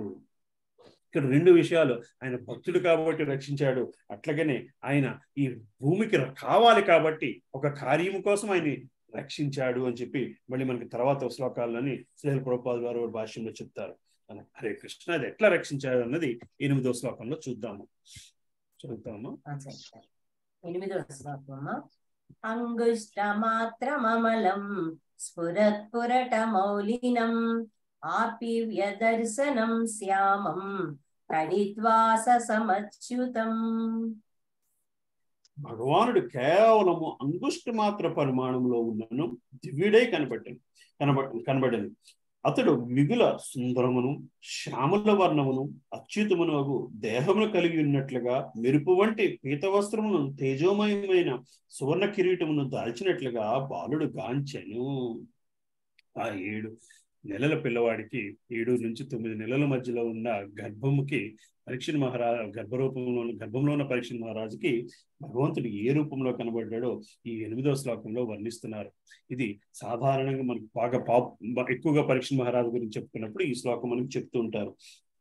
అంగుష్ట మాత్రము కేవలం బొటకల వేలు పరిమాణంతో అమలం స్ఫురత్ అనగా దివ్యుడు తేజోమయుడైన పూరట బంగారము మౌలినం కిరీటము అపివ్య మిగులు సుందరము దర్శించుటకు శ్యామల వర్ణము తడితి మెరుపు వంటి వాసవం వస్త్రములు అచ్యుతుడు అటువంటి వస్త్రములతోని అచ్యుతుడు ఆయనకి దర్శనమిచ్చాడు అని చెప్పి మనకి సౌనక ముని చెప్పుకొస్తున్నారు తన శిష్యులకి. 9వ శ్లోకానికి భగవానుడు చాతుర్బాహువులను తప్త కాంచన కర్ణకుండలములను రక్తారణ క్రోధ నయనములు కలిగి ఉండేది. అతడు అటు నీటు చరించుచుండగా అతని గద ఉల్కవలే అతని చుట్టూ నిరంతరము పరిమృంచాను. ఇది మళ్ళీ మనకి అతని గర్భంలో జరుగుతున్న విషయాన్ని చెప్పుకొస్తున్నారు. ఇందులోని కొంత భాష్యం చదువుదాం. శ్రీకృష్ణ భగవాన్ అదేంటి శ్రీల ప్రభుపాదుల వారి భాష్యం చదువుదాం. హరే కృష్ణ. కొంచెం ముందుకు వెళ్ళి భాష్యం చదువుతున్నానమ్మా. సో అతడు సర్వశక్తివంతుడైన పరమపురుషుడు ఉత్తర గర్భమున అంగుష్ట మాత్ర విష్ణువునకు వైకుంఠ ధామమునకు గల పూర్ణ నారాయణుడుకు ఏమాత్రము భేదము లేదు. సో భగవంతుని ఇక్కడ విష్ణు రూపంతో పోల్చుకుంటూ వస్తారు. కేవలము ప్రభుపాదుల వారి భాష్యంలోనే కాదు, నెక్స్ట్ శ్లోకంలో కూడా ఆయన విష్ణు రూపంతో పోల్చుకుంటూ వస్తారు. పరీక్ష మహారాజుకు వేరొక పేరు ఉంది. ఎవరికైనా తెలుసమ్మా పరీక్ష మహారాజుకు ఉన్న వేరొక పేరు? విష్ణురాధుడు. కరెక్ట్, విష్ణురాధుడు. విష్ణుడితో రక్షింపబడిన వాడు పరీక్ష మహారాజు విష్ణురాధుడు అని పిలుస్తారు. రైట్. అది ఎందుకంటే మనం చెప్పుకొస్తాం శ్రీకృష్ణ పరమాత్ముడికి మహావిష్ణువుకి ఉన్న తేడా ఏమిటి అంటే, శ్రీకృష్ణ పరమాత్ముడు గోలోకంలో ఇంటిలో ఉండే వ్యక్తి లాంటి వాడు, మహావిష్ణువు ఆఫీసులో ఉండే వ్యక్తి లాంటి వ్యక్తి అని చెప్పుకొస్తున్నాము. ఇక్కడ ఒక మహావిష్ణువు సృష్టికి కారణం, మహావిష్ణువు దీన్ని నడిపించడానికి కారణం. సో అటువంటి కార్యాన్ని ఇక్కడ భగవంతుడు చేస్తున్నాడు కాబట్టి ఆయన విష్ణు రూపంతో పోల్చుకుంటూ వస్తారు. ఆయన విష్ణు కార్యం చేస్తున్న శ్రీకృష్ణ పరమాత్ముడు. అందువలన ఇక్కడ వైకుంఠ ధామమునకు గల పూర్ణ నారాయణుడికి ఏమాత్రము భేదము లేదు. శక్తి లేనట్టు పలువురు భక్తుల నుండి సేవలను రూపమును స్వీకరిస్తున్నాడు. అర్చనా విగ్రహం అనగా భౌతిక మూలకములతో తయారైన భగవంతుని శ్రీమూర్తి యొక్క కరుణిచే భౌతిక జగత్తుమునందు గల భక్తులు ఇంద్రియ గోచరుడైన భగవానుని సులభముగా చేరగలరు. కనుకనే భౌతిక భావనను కలిగిన భక్తులు అర్చనా విగ్రహమును సంపూర్ణమైన ఆధ్యాత్మిక రూపముగా స్వీకరింపవలెను. దానినెన్నడూ భౌతికమని భావింపురాదు. బద్ధ జీవన విషయమున ఆత్మ అనాత్మలకు అపార భేదములను, భగవంతుని విషయమును మాత్రము ఆ రెండు అభేదములు. శ్రీకృష్ణ భగవంతుని విషయమున సమస్తము ఆధ్యాత్మిక అయినట్లు భగవానునితో సన్నిహిత సాహచర్యమున శుద్ధ భక్తుని విషయమునందు కూడా ఆధ్యాత్మిక స్థితికి అన్యమైనది వేరొకటి ఉండదు. సో ఇక్కడ పరీక్ష మహారాజుకి ఆయన మహావిష్ణువు రూపంలో చూసిన, అంగుడి రూపంలో చూసిన మహావిష్ణువుతో మనం ఎటువంటి బంధాన్ని ఏర్పరచుకున్నాడో మనము ఈనాడు గుళ్ళలో ఉన్న అర్చనా విగ్రహంతో అటువంటి బంధాన్ని ఏర్పరచుకోగలగాలి. ఎందుకంటే భౌతిక ప్రపంచానికి ఆధ్యాత్మిక ప్రపంచానికి కనెక్ట్ చేయగలిగింది ఏమైనా ఉంది అంటే ఆ భౌతిక రూపంలో కనబడుతున్న ఆధ్యాత్మికమైన భగవంతుని విగ్రహము మాత్రమే ఈ రోజు మనకు అందుబాటులో ఉన్నది. అది మాత్రమే. దానిని పట్టుకుని మనము ఈ ఆధ్యాత్మిక ప్రపంచం నుంచి బయటపడి, భౌతిక ప్రపంచం నుంచి బయటపడి మనలో ఉన్న ఆధ్యాత్మికతను లేపి భగవంతునితో బంధాన్ని ఏర్పరచుకోవాలి అని చెప్పి కూడా శ్రీల ప్రభుపాదుల వారు వారి భాషలో చెప్తున్నారు. సరే, హరే కృష్ణ. ఇంక ముందుకు వెళ్దాము. 11వ శ్లోకంకి వెళ్తున్నాను. ఆ విధముగా శిశువు వీక్షించుచుండగా ప్రతి వారి హృదయములందలి పరమాత్ముడును ధర్మాత్ముల రక్షకుడును సమస్త దిక్కులు వ్యాపించు వాడును దేశ కాలాతీతుడు పూర్ణ పురుషోత్తముడు శ్రీకృష్ణ భగవానుడు క్షణములో అదృశ్యుడయ్యాను. అట్లాగా ఆ బాలునికి కనబడి వెంటనే అదృశ్యుడయ్యారంట. మళ్ళీ దీని ఈ భాష్యం నుంచి 1-2 వాక్యాలు చదువుతున్నానమ్మా. ఇక్కడ దేవాది దేవుడు ధర్మాత్మను రక్షించిన వానిగా పేర్కొనబడినాడు. శ్రీకృష్ణుని శరణుజొచ్చిన ప్రతి జీవి ధర్మాత్ముడే. భగవంతుని శరణు పొందితే మనం ఆటోమేటిక్ గా ధర్మాత్ములం అవుతాము. ఎప్పుడైతే ధర్మాత్ములం అవుతామో భగవంతుని వాళ్ళని రక్షించే బాధ్యత తీసుకుంటాడు. అటువంటి మహాత్ముడే అన్ని పరిస్థితులు యందు భగవంతునిచే రక్షింపబడతాడు. అధర్మవర్తులైన వారిని పాపములను బాహ్య శక్తి ద్వారా క్షలితము చేసే కారణమున అతడు వారికి పరోక్షముగా రక్షకుడై ఉన్నాడు. హరే కృష్ణ. శ్రీకృష్ణుడు ఇచ్చట 10 దిక్కులు ధరించిన వానిగా తెలుపబడినాడు. అనగా 10 దిక్కుల వస్త్రమును ధరించిన వాడిని భావం సర్వత్రా నిలిచి ఉండి ఇచ్చటి నుండైనా ప్రత్యక్షమగుట లేదా అదృశ్యమగుట అతడు తన సంకల్ప మాత్రమున కావించగలడు. అలాగా బాల పరీక్షిత్తు దృష్టి నుంచి అతను అదృశ్యం అవగానే ఎచ్చటి నుంచి వచ్చి అచ్చట ప్రత్యక్షమైన భావన కాదు, వాస్తవమునకు అతడు అచ్చటనే ఉన్నాడు. అదృశ్యమైన బాలుని దృష్టికి అగోచరుడైనను ఆ దేవాది దేవుడు అచ్చటనే నిలిచి ఉన్నాడు. ఈ తేజోమయమైన భౌతిక ఆకాశపు ఆచ్ఛాదనము కూడా తల్లి వంటి ప్రకృతి యొక్క గర్భమై ఉన్నది. అంటే భగవంతుడు ఎప్పుడు అక్కడ నిలిచినే ఉన్నాడు, మన చుట్టూరు ఎప్పుడు అక్కడ ఉన్నాడు. ఆయనకి తలిచినప్పుడు ఆయన మనకి ఒక రూపాన్ని ద్వారా మనకి ప్రకటమవుతూ ఉంటారు అని చెప్పి మనం గ్రహించాలి ఈ విషయంలో, ఈ శ్లోకం నుంచి. ఏమైనా క్వశ్చన్స్ ఉన్నాయా? దిస్ ఇస్ ఓకే, ఇలా వెళ్దామా? వెళ్దాం ప్రభుజీ. సరే, ఓకే ప్రభుజీ. 12వ శ్లోకం తాలూకా తాత్పర్యం చదువుకుందాం. అటు పిమ్మట రాశి చక్రపు శుభసూచకముల క్రమముగా వికసించినంతనే పాండురాజుతో సమాన తేజమును కలిగిన పాండు వంశధరుడు జన్మించెను.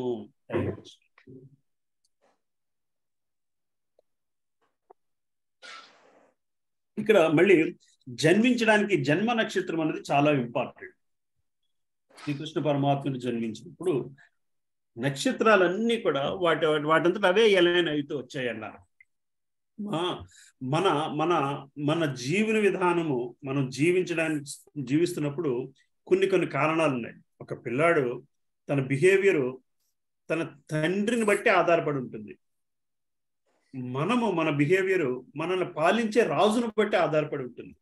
మనం ఏం పని చెప్తే ఆ పని చేయలేం. మనకి ఎట్లా కావాలంటే అట్లా చేయడానికి వీల్లేదు. ఎందుకంటే ఈ భూమి మీద ఉన్నప్పుడు, ఈ రాజ్యంలో ఉన్నప్పుడు, ఈ దేశంలో ఉన్నప్పుడు కొన్ని నియమ నిబంధనల ప్రకారం పాటిస్తే కేవలము ఒక రాజు వలనో మనకంటే లీడర్ వలనో మన బిహేవియర్ మారుతుంది.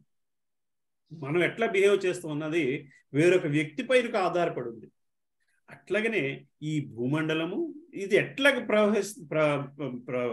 ప్రవర్తిస్తుంది అన్నది దీని పాలిస్తున్న దిక్పాలకుల దేవతల పైన ఆధారపడి ఉంటుంది. అందువలన జననం టైంలోని ఆ దేవతలు ఎలాగున్నారు, వాళ్ళ ప్రభావం ఎట్లా ఉన్నది అని దాన్ని బట్టి మన బిహేవియర్ మారుతూ ఉంటుంది. అందువలన జన్మ నక్షత్రము జన్మించిన విషయము అన్నది చాలా ఇంపార్టెంట్. అదొక శాస్త్రం. కానీ ఈ రోజు దాన్ని కరెక్ట్ గా చెప్పగలుగుతున్నారంటే అది వేరే విషయము. కానీ అందువలన పరీక్షిత్ మహారాజు పుట్టిన కాలము చాలా ఇంపార్టెంట్. ఒకానొక శుభముహూర్తం ఆయన పుట్టాడు. పుట్టాల్సిన వ్యక్తి ఒక శుభముహూర్తంలో పుట్టాలి అన్న భావనతోనే గర్భాధాన సంస్కారములు ఇవన్నీ చేసుకుంటూ వస్తారు. ఆ పూజలన్నీ గర్భంలో ఉన్నప్పుడు ఆ పూజలన్నీ ఎందుకు చేసుకొస్తారు అంటే ఆ నిమిషంలో, పుట్టే నిమిషము ఈ దేవతలందరూ కరుణించే ముహూర్తంలో వీళ్ళు పుట్టాలి, ఆ పుట్టిన ముహూర్తాన్ని బట్టి వాళ్ళ జీవితం ఆధారపడి ఉంటుంది అన్న భావనతో చేసే కార్యం. అట్లాగనే ఒక శుభముహూర్తాన పరీక్షణ్ మహారాజు జన్మించారు అని చెప్పి చెప్పుకొస్తున్నారు. సో 13వ శ్లోకానికి వెళ్దాం. పరీక్షణ్ మహారాజు జననముచే మిగులు ప్రీతి చెందిన ధర్మరాజు అతని జాతక సంస్కారములను జరిపించెను. ధౌమ్యుడు మరియు కృపాచార్యుని అధ్యక్షన గల బ్రాహ్మణులు మంగళకరములైన మంత్రములను ఉచ్చరించరి. ఇంగ్లీష్ మీనింగ్ పెట్టుకుంటే 14కి వెళ్దాము. ఎందుకంటే ఇవన్నీ పెద్ద పెద్ద భాష్యాలమ్మా, మీరు చదువుకోవాలి, లేకపోతే మనం 30 శ్లోకాలు ఒక క్లాసులో అవ్వవు. సో 14వ శ్లోకం. ఎక్కడ ఎప్పుడు ఏ విధముగా దానము నొసగవలెనో ఎరిగినట్టు ధర్మరాజు ఆ విధముగా పుత్రుడు ఉదయించినంతటిని బంగారమును, భూమిని, గ్రామములను, గజములను, అశ్వములను, మంచి ధాన్యములను బ్రాహ్మణులకి దానము నొసగను. 15వ శ్లోకము. ధర్మరాజు ఒసగిన దానములచే సంతుష్టి చెందిన బ్రాహ్మణులు అతనిని పురుశ్రేష్ఠునిగా సంబోధించి అతని పౌత్రుడు నిక్కముగా పూర్వంశములకు తగినట్టు వాడు కాగలడని పలికిరి. సో ఎప్పుడైతే బ్రాహ్మణులందరూ అతని జాతకం చూశారో వాళ్ళు ఇతను చాలా గొప్ప వ్యక్తి అవుతాడయ్యా అని చెప్పుకొస్తున్నారు. బ్రాహ్మణులు చెప్పిన మరో విషయం 16వ శ్లోకము. శక్తిమంతుడును సర్వవ్యాపియగు విష్ణుదేవుడు నీ యందు అనుగ్రహము కలవాడై పవిత్రమైన నీ సంతానమును పునర్జీవితిని కావించెను. తిరుగులేని మానవాతీతిక ఆయుధము చే నశింపున్న సమయమున ఇతడు రక్షింపబడినాడు అని చెప్పి బ్రాహ్మణులు చెప్తున్నారు. అతనికి జీవనం కేవలము పునర్జన్మ కేవలము మహావిష్ణువే ప్రసాదించాడయ్యా. ఇతను ఆ బ్రహ్మాస్త్రాన్ని తిరుగులేని ఆయుధం నుంచి ఈయన తప్పించాడయ్యా అని చెప్పి, అందువలన ఇతడు ప్రజలను రక్షించడానికి పుట్టిన వ్యక్తి అని చెప్పి బ్రాహ్మణులు పలుకుతున్నారు. దీనికి శ్రీల ప్రభుపాదుల వారి భాష్యం చదువుతాం. భగవంతుడు ఎందుకు అతన్ని రక్షించాడు అనేది చెప్పుకొస్తున్నారు ఈ శ్లోక భాష్యంలో. సర్వశక్తిమంతుడును సర్వవ్యాపి అయిను శ్రీ విష్ణువు శ్రీకృష్ణ భగవానునిచే 2 కారణముల చేత బాల పరీక్షిత్తు రక్షింపబడినాడు. అందు మొదటి కారణము బాలుని పవిత్రత. గర్భమున గల బాలుడు శ్రీకృష్ణ భక్తుడైనంత కారణమున పవిత్రుడై ఉండిచే అందరి మొదటి కారణము కాగా, ఇక 2వ కారణము అతడొక్కడే పురుమహారాజు అనగా ధర్మాత్ముడైన ధర్మరాజు యొక్క పుణ్యుడైన వంశపితరుడు. అందువలన అతనే వంశానికి దిక్కు కాబట్టి పురుమహారాజు యొక్క వంశాంకరమై ఉన్నాడు కాబట్టి అతనిని రక్షించాడు అని చెప్పి చెప్పుకొస్తున్నారు. వాస్తవమైన శాంతియుక్త పురోగమన జీవనం కొరకై పుణ్యాత్ములైన రాజుల పరంపరయే తన ప్రతినిధులుగా ధరిత్రిని పాలించవలనని శ్రీకృష్ణ భగవానుడు కోరి ఉండెను. సో పర్టికులర్ గా ఎందుకంటే భగవంతుడు కూడా తన భక్తుల రాజ్యాన్ని ఏలగలిగితే ఇక్కడ ఈ భౌతిక ప్రపంచంలో పడి ఉన్న వాళ్ళు ఆధ్యాత్మిక ప్రపంచం వైపు తీసుకెళ్లగలిగే వ్యక్తి రాజు అవ్వాలి అని కోరుకునేవాడు శ్రీకృష్ణ భగవానుడు అని చెప్పి మళ్ళీ శ్రీల ప్రభుపాదుల వారు చెప్పుకొస్తున్నారు. ఇంకా మళ్ళీ అదే పేజీలోని కిందకు వస్తే ఆఖరికి వస్తే ప్రభుపాదుల వారు మళ్ళీ ఎక్స్ప్లెయిన్ చేసుకొస్తున్నారు. ఈ శ్లోకమున శ్రీకృష్ణ భగవానుడు విష్ణువుగా వర్ణింపబడట ఎందును ఒక ప్రాధాన్యము కలదు. ఆది దేవుడైన శ్రీకృష్ణుడు రక్షణము, సంహారము వంటి కార్యములను విష్ణు రూపమునే గాంచుచుండును. ఆ విష్ణు శ్రీకృష్ణ భగవానుని ప్రధాన విస్తృతాంశమై ఉన్నాడు. శ్రీకృష్ణుని సర్వవ్యాపక కార్యములన్నీ కూడా అతని విష్ణు రూపమునే నిర్వహింపబడుచుండును. అందువలన ఇక్కడ భగవంతుని శ్రీకృష్ణ పరమాత్మని విష్ణువుగా సంబోధించడం జరిగింది. ఎందుకంటే మనం ఇందాక చెప్పుకున్నాము, భగవంతుని భౌతిక కార్యాలు, లౌకిక కార్యాలన్నీ కూడా విష్ణుమూర్తి చూసుకుంటాడు, భగవంతుని విష్ణు రూపంలోనే చూసుకుంటాడు. కాబట్టి అది ఇక్కడ ఇతని జీవనము, ఇతను జన్మించడము ఒక మహత్తర భౌతిక కార్యానికి ఉపయోగపడుతుంది. కాబట్టి ఆయనని మహావిష్ణువుతోని పోల్చుకున్నారు అని చెప్తున్నారు, విష్ణువుతో సంబోధించారు అని చెప్తున్నారు. శ్రీకృష్ణుడు భగవాను విశుద్ధ భక్తుడైన కారణమున పరీక్షిత్తు ఇచ్చట శుక్లముగా వర్ణింపబడినాడు. హరే కృష్ణ. 17వ శ్లోకానికి వెళదాము. చదువుతానమ్మా. హరే కృష్ణ. హరే కృష్ణ. 17వ శ్లోకం. తస్మాన్ నామ్నా విష్ణురాథ ఇతి లోకే భవిష్యతి న సందేహో మహాభాగవతో మహాన్. హరే కృష్ణ. మళ్ళీ ఇక్కడ చెప్తున్నారు, తస్మాన్ నామ్న విష్ణురాత, అందుచేత నామముతో విష్ణువుచే రక్షింపబడినవాడు విష్ణురాథ అని చెప్పి పరీక్షిత్ మహారాజుని ఇందాక అనుకున్నాం కదమ్మా, విష్ణురాథ అని పేరుతో పిలుస్తున్నారు. విష్ణురాథ అనగా విష్ణువుచే రక్షింపబడినవాడు. ఈ కారణము చేత ఈ బాలుడు జగమునందు విష్ణురాథునిగా ప్రసిద్ధి చెందగలడు. ఓ మహాభాగా, ఈ బాలుడు నిస్సందేహముగా మహాభాగవతుడై సర్వ మహాద్గుణములను కలిగిన వాడవుతాడు. సర్వ మహాగుణములను కలిగిన వాడు అవుతాడయ్యా అని చెప్పి బ్రాహ్మణులు ధర్మరాజుకు చెప్పుకొస్తున్నారు. ఇక్కడ నుంచి మనము ఇతని తాలూకా గుణగణాలని ఎవరెవరితో పోలుస్తారో ఆ శ్లోకాలన్నీ వస్తాయి. ఈ శ్లోకంలోని కొంత భాష్యం చదువుకుందాం. 559వ పేజీలో 1, 2, 3, 4, 5వ లైన్ శ్రీకృష్ణునిచే దగ్గర నుంచి చదువుకుందామా. ఎవరైనా పుస్తకంలో ఐడెంటిఫై చేస్తే చదవగలరామా? భారతీ మాతాజీ, విజయమాతాజీ. ప్రభుజీ 559వ పేజీలో 4వ లైన్ 1, 2, 3, 4వ లైను శ్రీకృష్ణునిచే ప్రత్యేకముగా రక్షణ మొసగిన కారణమున. అక్కడి నుంచి చదవగలరమ్మా? 523వ శ్లోకమా ప్రభుజీ? 559వ పేజ్ అమ్మా. 23వ శ్లోకం ఉంది. 23. అవునమ్మా, బుక్ మారిందా? లేదే. అవునా? తర్వాత books. ఓకే సరే. 17 చదువుతాను ప్రభు. ఐడెంటిఫై చేయగలిగారమ్మా విజయమాతాజీ? చూసాను ప్రభుజీ. చదవండి అమ్మా. 23వ శ్లోకం. 23 కాదమ్మా, 17వ శ్లోకం. సారీ, బుక్ మారి 17. సారీ, అదే 3వ శ్లోకం. 17 అయితే చదువుతాను ప్రభుజీ. 17 చదవండి అమ్మా. శ్రీకృష్ణునిచే ఒక్క నిమిషం తీయండి పేజీ, చెప్తాను. 504వ పేజీ. ఓకే, 504 అమ్మా. సరే. శ్రీకృష్ణునిచే ప్రత్యక్షముగా రక్షణ మొసగబడిన కారణమున, అక్కడ నుంచి చదవాలి. ఈ కారణం చేత ఈ బాలుడు జగన్నందు విష్ణురాతునిగా ఉందండి ప్రభుజీ. అది కదమ్మా, 7వ లైన్ చూడండి. భాష్యంలో 7వ లైన్ చూడండి. శ్రీకృష్ణ చేతముగా వేరే పేపర్ మారింది ప్రభుజీ. ఇది అదే బట్ భాష్యంలో వరుసగా వస్తుంది కదా. చదవనా? నేను చదవనా ప్రభు? చదవమంటాను. భారతీ మాతాజీ ఐడెంటిఫై చేశారా? శ్రీకృష్ణునిచే ప్రత్యేకంగా రక్షణ మోసగబడిన కారణమున ఆ బాలుడు సర్వ శుభ లక్షణములు కలిగిన భాగవతోత్తముడు కాగలడని నిర్ధారించవచ్చును. అదే కదా ప్రభుజీ? అదేనమాట, అదే అక్కడి నుంచి చదవండి. మహాభాగవతుడు మధ్యమాధికారి, కనిష్టాధికారి అనేది 3 తరగతుల భక్తులు కలరు.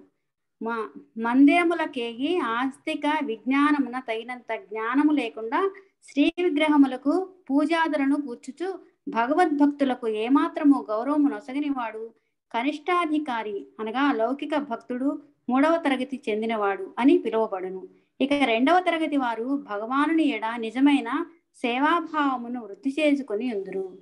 ఆ విధముగా వారు ఒక స్థాయి భక్తులతో సాంగత్యము నేర్పుచు ప్రారంభ దశలోనున్న వారి ఎడ అనుగ్రహము చూపుచు నాస్తికులను పరిత్యజించు ద్వితీయ శ్రేణి భక్తులుగా పిలువబడుదురు. కానీ సమస్తమును శ్రీకృష్ణుడి యందు గాంచుటయే కాక, లేదా భగవానునికి చెందిన సమస్తమును గాంచుటయే కాక, ప్రతి దాని యందును భగవానునితో గల నిత్య సంబంధమును దర్శించుచు దేవదేవుని తప్ప అన్యమును తమ దృష్టి పరిధిలో కలిగి ఉండని వారు మహాభాగవతులు అనబడుదురు. అటువంటి మహాభాగవతులు సర్వ విధముల సంపూర్ణులై ఉందురు. ఏ తరగతికి చెందిన భక్తుడైనను అప్రయత్నముగా శుభలక్షణములను పొందును కనుక మహాభాగవతుడైన పరీక్షిత్ మహారాజు అన్ని విధముల నిక్కముగా పూర్ణుడై ఉన్నాడు. హరే కృష్ణ.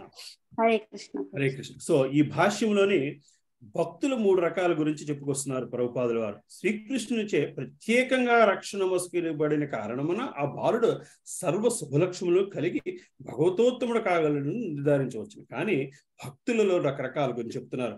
మహాభాగవతుడు, మధ్యమాధికారి, కనిష్టాధికారి అనేది 3 తరగతుల భక్తులు కలరు. మనకి భాగవతం చదువుతున్నప్పుడు మనకి 9వ స్కందంలో 8వ స్కందంలో ఈ పదాలు వస్తుంటాయి కనిష్టాధికారి, మధ్యమాధికారి గురించి, రైట్? అయితే ఆ 3 తలకు డిఫరెన్స్ ఏంటో చెప్పుకొస్తున్నారు. మందిరములకు ఏగి ఆస్తిక విజ్ఞానము తగినంత జ్ఞానము లేకుండా, ఆస్తిక విజ్ఞానమున తగినంత జ్ఞానము లేకుండా శ్రీ విగ్రహారాముద్రములు పూజాదనులు పూచుచు భక్తులకు ఏమాత్రము గౌరవం నసుకునేవాడు కనిష్టాధికారి. అంటే అతను కేవలము నేను భగవంతునితోనే బంధం ఏర్పరచుకుంటే చాలు, అక్కడున్న మిగతా భక్తులతో గౌరవం పెట్టుకోవాల్సిన అవసరం లేదు, మిగతా భక్తులతో నాకు సంబంధం లేదు, నాకు భగవంతుడు మా ఇద్దరికి ఒక సెపరేట్ ఈక్వేషన్ ఉంది, అది ఒక్కటే నాకు కావాలి అన్న భాగంలో ఉన్న వాళ్ళని కనిష్ట భక్తుల కింద చెప్పుకొస్తున్నారు. లౌకిక భక్తుడు 3వ తరగతికి చెందినవాడు అని పిలువబడును. ఇక 2వ తరగతి వాడు భగవంతుని నిజమైన సేవాభావం వృద్ధి చేసుకుని ఆ విధముగా వారు ఒక స్థాయి భక్తులతో సాంగత్యం నేర్పుచు. అంటే ఇప్పుడు ఏం చేస్తున్నారు, అసోసియేషన్ గురించి చెప్పుకొస్తున్నారు. మొదటి భక్తులు ఏంటంటే చాలా మందిని మనం చూస్తుంటాము, మీరేం చెప్తే చెప్పండి, నాకు నా భగవంతుడికి నా పూజ నేను చేసుకుంటున్నాను అలాగే అన్నవాళ్ళు లోవర్ క్లాస్ ఆఫ్ డివోటీస్ కింద చెప్పుకొస్తున్నారు శ్రీల ప్రభుపాదుల వారు.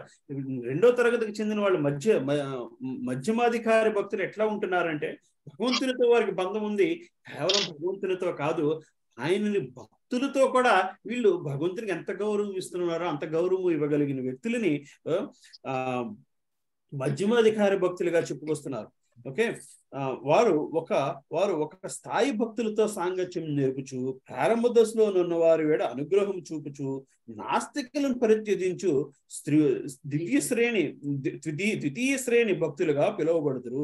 వాళ్ళు ఏం చేస్తున్నారు, వాళ్ళు నాస్తికుల దగ్గర అసోసియేషన్ లేకుండా కానీ భగవంతుని భక్తుల తాలూకు అసోసియేషన్ కోరుకుంటూ వాళ్ళలోని ఇంకా స్టార్టింగ్ లెవెల్లో ఉంటే వాళ్ళకి ఒక మెట్టు ఎదగడానికి సహకరిస్తూ వాళ్ళు భక్తులతో సాంగత్యం చేసే వాళ్ళని ద్వితీయ భక్తులు శ్రేణి భక్తులుగా అని చెప్తున్నారు. కానీ సమస్తమును శ్రీకృష్ణు యందు గాంచటియే గాక లేదా భగవానునికి చెందిన సమస్తమును గాంచటియే గాక ప్రతి దాని యందు భగవానుడితో గల నిత్య సంబంధమును దర్శించుచు దేవాది దేవుని తప్పక అన్యముగా తమ దృష్టి పరిధిలో దేవాది దేవును తప్ప అన్యముగా తమ దృష్టి పరిధిలో కలిగి ఉండని వారు మహాభాగవతులు అనబడుతురు. సో ఏమవుతుంది, పరీక్ష మహారాజు పుట్టిన దగ్గర నుంచి ప్రతి దాంట్లోని భగవంతుని కోసం వెతుకుతుంటే వాళ్ళు అటువంటి భక్తి భావంలోకి వెళుతారు.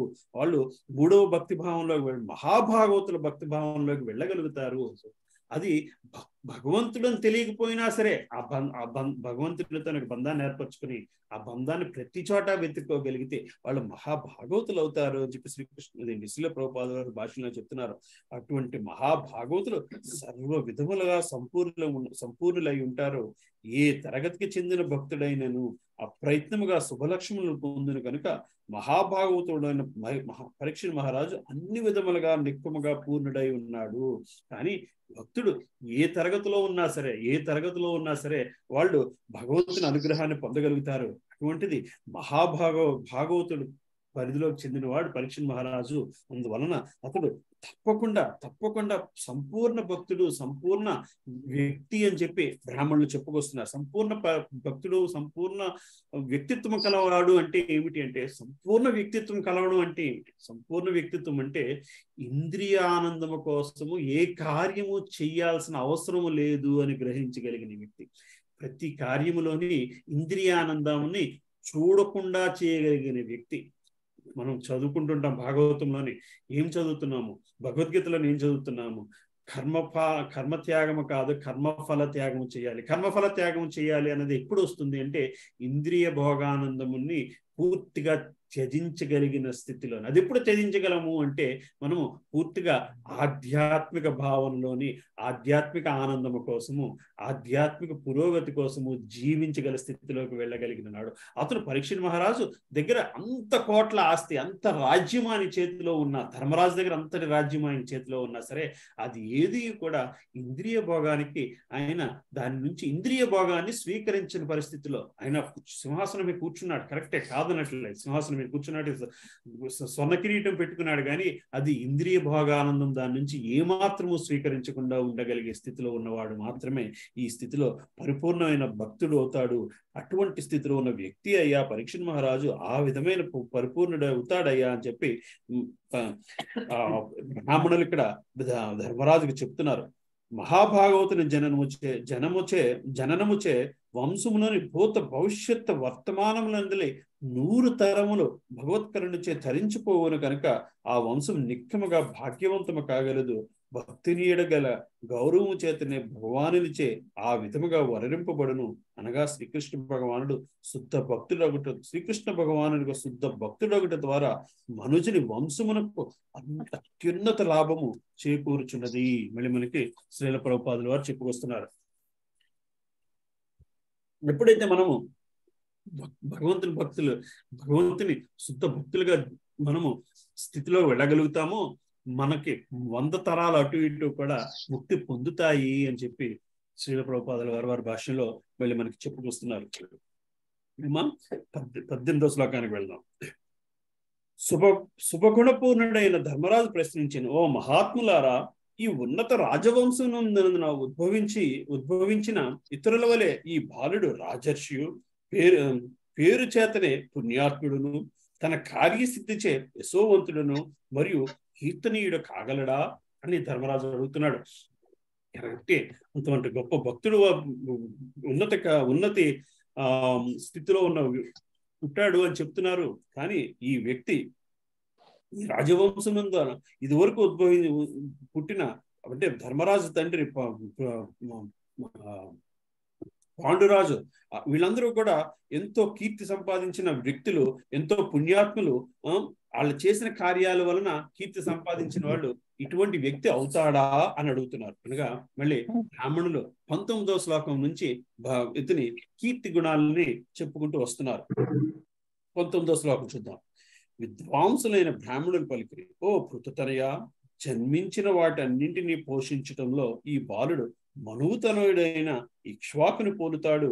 బ్రాహ్మణ ధర్మమున అనుసరించడంలో ముఖ్యంగా సత్య సంతతిలోనితుడు దశరథ మహారాజు తనయుడైన శ్రీరామచంద్రుని పోలుతాడయ్యా. ఇతను రాజ్యాన్ని శ్రీరామరాజ్యంగా చేస్తాడయ్యా. శ్రీరామచంద్రుడు దశరథ మహారాజు తనయుడు శ్రీరామచంద్రుడు ఎట్లాగ రాజ్యాన్ని పరిపాలించాడో పరీక్షిత్ మహారాజు అటువంటి గుణాలతోని రాజ్యాన్ని పరిపాలిస్తాడయ్యా. అంతేకాదు ఇక్ష్వాకు తనయుడైన మనువుతో కంపేర్ చేసుకుంటూ వచ్చారు. రాముడితో కంపేర్ చేసుకొస్తారు, ఇక్ష్వాకుడితో కంపేర్ చేసుకుంటూ వస్తున్నారు. ఇక్ష్వాకు మహారాజు ఇతడు వైవస్వ మనువు తనయులలో ఒకరు. 9 పుత్రులు కలిగిన ఇక్ష్వాకుడు మాంసాహారం నిషేధించను. ఇక్ష్వాకుని పిదప అతని తనయుడైన శాస్త్రుడు రాజుగా అయ్యాను. మనకి భాష్యంలోని మళ్ళీ ఒక్కొక్క గురించి చెప్పుకొస్తున్నారు. మనువు ఇక్ష్వాకుని తండ్రిగా ఈ శ్లోకమునందు తెలుపబడిన మనువు సప్తమ మనువు అయిన వైవస్వత మనువు. అతడు సూర్యదేవుడైన వివస్వానుని తనయుడు. అర్జునునికి ఉపదేశించక పూర్వము గీతోపదేశం శ్రీకృష్ణ భగవానుడు సూర్యదేవునికి ఉపదేశించిండెను. మానవులు అట్టి మనువు నుండి ఉద్భవించిరి. ఇక్ష్వాకుడు, నభువుడు, దృష్టుడు, శరత్తి, ఇలా ఇవన్నీ కూడా మనము ఈ వంశాన్నంతా కూడా మనం భాగవతంలో చూసాము. ఈ పరీక్షిత్ మహారాజు వాళ్ళతో సమానంగా వివస్వానుని తనయుడైన మనువుతో సమానంగా ఈ రాజ్యాన్ని పరిపాలిస్తాడయ్యా. భూమండలానికి మూలమైన మనువుతో పోలుస్తున్నారు. అట్లాగనే శ్రీరామచంద్రునితో పోలుస్తున్నారు. అయోధ్యకి రాజు శుద్ధ భక్తుడు దశరథ మహారాజు తనయునిగా శ్రీరామచంద్రుని రూపంలో దేవాది దేవుడు అవతరించెను. శ్రీరాముడు తన ప్రధాన అంశములతో సహా అవతరించగా వారందరూ అతని సోదరులుగా ఆవిర్భవించిరి. అలాగా శ్రీరామచంద్రుడు ఎంతో ధర్మముతోని ఈ రాజ్యాన్ని పరిపాలించాడు. అటువంటి ఆదర్శవంతుడు అవుతాడయ్యా పరీక్షిత్ మహారాజు అని చెప్పి బ్రాహ్మణులు చెప్తున్నారు. అలాగే 20వ శ్లోకానికి వెళ్దాం. ఊసీనర దేశపు ప్రఖ్యాతిగాంచిన రాజైన శిబి చక్రవర్తి వలె ఈ బాలుడు ఉదారుడైన ధాతయు, శరణాగతులు రక్షించేవాడును కాగలడు. అంతేకాక దుష్యంతుడు తనయుడైన భరత మహారాజు వలె ఇతడు వంశనామములను మరియు యశస్సును విస్తరింపజేయగలుగుతాడు. హరే కృష్ణ. సో అట్లాగా పరీక్షిత్ మహారాజు తాలూకా లక్షణాలని ఒక్కొక్క రాజుతోని పోల్చుకుంటూ వస్తున్నారు. సో 19 నుంచి 25 శ్లోకాల దాకా జన్మించిన వారు కాపాడుకోవడంలోని ఇక్ష్వాకు రాజుతో పోల్చగా బ్రాహ్మణీ సూత్రాలను అనుసరించడంలోని మనువుతో పోల్చుతున్నారు. దాతృత్వానికి గొప్ప దాత మరియు శరణ పొందిన వారిని రక్షకుడుగా ఉండడంలోని శిబి చక్రవర్తితో పోలుస్తున్నారు. శిబి చక్రవర్తి కథ తెలుసు కదమ్మా. ఒక పావురంని ఒక గ్రద్ద నాకు పూర్తిగా అది ఎందుకు వచ్చినది, ఆ పావురము ఇతన్ని పరీక్షిద్దాము అని చెప్పి ఇంద్రుడే పావుర రూపంలో వచ్చి యమరాజా పావుర రూపంలో వచ్చి శిబి చక్రవర్తి రక్షణ పొందడం కోసం వస్తే శిబి చక్రవర్తి రక్షణ ఇచ్చి ఏంటిది ఈగిల్ గ్రద్దకి శిబి చక్రవర్తి సగిన అంటే అతను చెప్తుంది, గ్రద్ద చెప్పుద్ది, నా పొట్టని నువ్వు కొడుతున్నావు, నాకు కావాల్సిన తిండి ఏది అంటే, అయితే నీకు కావాల్సినంత మాంసాన్ని నా శరీరంలోంచి తీసుకోవయ్యా అని శిబి చక్రవర్తి అంటే, తన శరీరంలోంచి కొంత మాంసాన్ని తీసి దాన్ని త్రాసులో వేస్తుంటాడు. త్రాసులో వేసిన కొద్దీ ఆ పావురం బరువు పెరుగుతూ వస్తూ ఉంటుంది. ఆఖరికి తన ఇల్లు కూర్చుంటాడు మొత్తం నన్ను అప్పుడు గాని అందులో నిన్ను నేను టెస్ట్ చేయడానికి వచ్చాము అని చెప్పి వాళ్ళు శిబి చక్రవర్తి గురించి చెప్పుకొస్తారు, మన కథలుగా చెప్పుకుంటుంటాం. అటువంటి గొప్ప దాత శిబి చక్రవర్తి, అటువంటి దాత అవుతాడయ్యా పరీక్షణ్ మహారాజు అని చెప్పుకొస్తున్నారు. కుటుంబం యొక్క పేరు కీర్తిని వ్యాప్తి చేయడంలోని దుష్యంత మహారాజు, భరత మహారాజులు, దుష్యంతుల కథ, శకుంతల దుష్యంతుల కథ తెలుసు. ఆ దుష్యంత మహారాజు, భరత మహారాజు వంశానికి చెందిన వాళ్ళే పాండవులు. అటువంటి గొప్పవాడు అవుతారయ్యా ఈ తనయుడు, ఈ పుట్టిన బాలుడు అని చెప్పి చెప్పుకొస్తున్నారు. 21వ శ్లోకం చదువుదాం. గొప్ప ధనుర్ధారులలోని ఈ బాలుడు అర్జునుడితో సమానమైన వాడును, అంతేకాక ఇతడు అగ్ని వలె ఎదిరింపన నసక్యుడును, సముద్రం వల్లనే దుస్తరుడును కాగలడు. సో విల్లును ఉపయోగించడంలో అర్జునుడికి సమకాలుగుడు అవుతాడు, అర్జునుడితో పోల్చగలుగుతారు. తిరుగులేని తత్వాన్ని తెలియడం కోసం చిన్నని అగ్నితో పోల్చవచ్చు. దీన్ని అధిగమించలేని తత్వం ఇతన్ని ఎవరు కూడా అధిగమించలేరు, మహాసముద్రంతోని అతన్ని పోల్చవచ్చు అని చెప్పి బ్రాహ్మణులు చెప్పుకొస్తున్నారు. బలములోని సింహముతోని, ఆశ్రయానికి అర్హుడులోని హిమాలయ పర్వతముతోని, సహనశీలత్వముతోని భూమితోని, ఉదారత్వము క్షమాగుణముతోని తల్లిదండ్రులతోని అతన్ని పోలుస్తూ మనకి 22వ శ్లోకం చెప్పుకొస్తున్నారు. ఈ 21వ శ్లోకం భాష్యము 3-4 పేజీలు ఉంది. మనం భాష్యం చదవట్లేదు, బట్ మీరందరూ కూడా ఈ భాష్యాలు చదువుకోగలిగితే బాగుంటుంది. కేవలము ఈ బ్రాహ్మణులు అతన్ని వర్ణిస్తూ రాసిన దానికి శ్రీల ప్రభుపాదుల వారు వాళ్ళ కథలన్నీ కూడా రాసుకుంటూ ఈ భాష్యాలు రాసుకొచ్చారు. 22 ఈ బాలుడు సింహము వలె అతి బల సంపన్నుడై ఉండును, హిమాలయముల వలె శరణ పొందదగిన వాడై ఉండును, భూమి వలె ఓర్పును కలిగి పితరుల వలె సహిష్ణుతను కలిగి ఉండును అని చెప్పుకొస్తున్నారు. 23వ శ్లోకానికి వెళ్దాం. సమత్వమునందు బ్రహ్మ లేక యుధిష్ఠుడితోనే పోలుస్తున్నారు. మనోసమత్వమునందు ఈ బాలుడు పితామహుడైన యుధిష్ఠిరుడిని లేదా బ్రహ్మదేవుని పోలును. ఔదార్యమున కైలాసపతి శివుని బోలు ఇతడు లక్ష్మీదేవికి ఆశ్చర్యుడైన నారాయణుడి వలె ప్రతి ఒక్కరికి ఆశ్చర్యము కాగలడు. నారాయణుడితో పోలుస్తున్నారు. రాముడితో పోల్చారు, శివుడితో పోల్చారు, నారాయణుడితో పోలుస్తున్నారు. 24వ శ్లోకము చదువుతావమ్మా? శ్లోకము చదువుతానమ్మా. 24వ శ్లోకం అమ్మా. సర్వ సద్గుణ మాహాత్మ్యే ఏష కృష్ణ మనోవ్రతః రంతి దేవ యువోధారో యయాతిరివ ధార్మికః. శ్రీకృష్ణుని అడుగుజాడల్ని అనుసరించుచు ఈ బాలుడు ఆ దేవాది దేవునితో దాదాపు సమానుడు కాగలడు. శ్రీకృష్ణుడితోనే పోలుస్తున్నారు బ్రాహ్మణుడు. ఇంచుమించుగా భగవంతుడితో సమానుడు అవుతాడయ్యా. ఉదార స్వభావంలో రంతిదేవుడు ఎంత ఘనుడు కాగల ఇతడు ధర్మమునందు యయాతి మహారాజును పోలును. మనకి రంతిదేవుడు 9వ స్కందంలోనే వస్తుంది అనుకుంటా, ఇంకా ఇంకా చదవలేదు. ఉదార స్వభావంలో రంతిదేవుని ఎంత ఘనుడు కాగలడు ఇతడు ధర్మమునందు యయాతి మహారాజుని పోలి ఉంటాడయ్యా అని చెప్పి చెప్పుకొస్తున్నారు. భాష్యం చదువుతారమ్మా భారతీ మాతాజీ? చదువుతాను ప్రభుజీ. ఫస్ట్ పారాగ్రాఫ్ చదవండి అమ్మా. సరే ప్రభుజీ. హరే కృష్ణ. సమస్తమును త్యజించి తన అడుగుజాడలనే మనుజుడు అనుసరింపవలెనని శ్రీకృష్ణ భగవానుడు గీతయందు చరమోపదేశముగా పలికి ఉన్నాడు. దురదృష్టవశాత్తు అల్పజ్ఞులైన వారు ఈ మహదుపదేశమును అంగీకరింపకున్నారు. కానీ వాస్తవముగా బుద్ధిమంతుడైన మనుజుడు ఈ ఉదాత్తమైన ఉపదేశమును గ్రహించి గొప్ప లాభమును పడేయగలడు. సాంగత్యమే గుణములను పొందుటకు కారణమై ఉన్నదని మూఢజనులు ఏమాత్రము ఎరుగకున్నారు. అగ్ని సంపర్కముచే ఏ వస్తువునైనను వేడియగుటకు భౌతిక పరిధి అందును సత్యమే.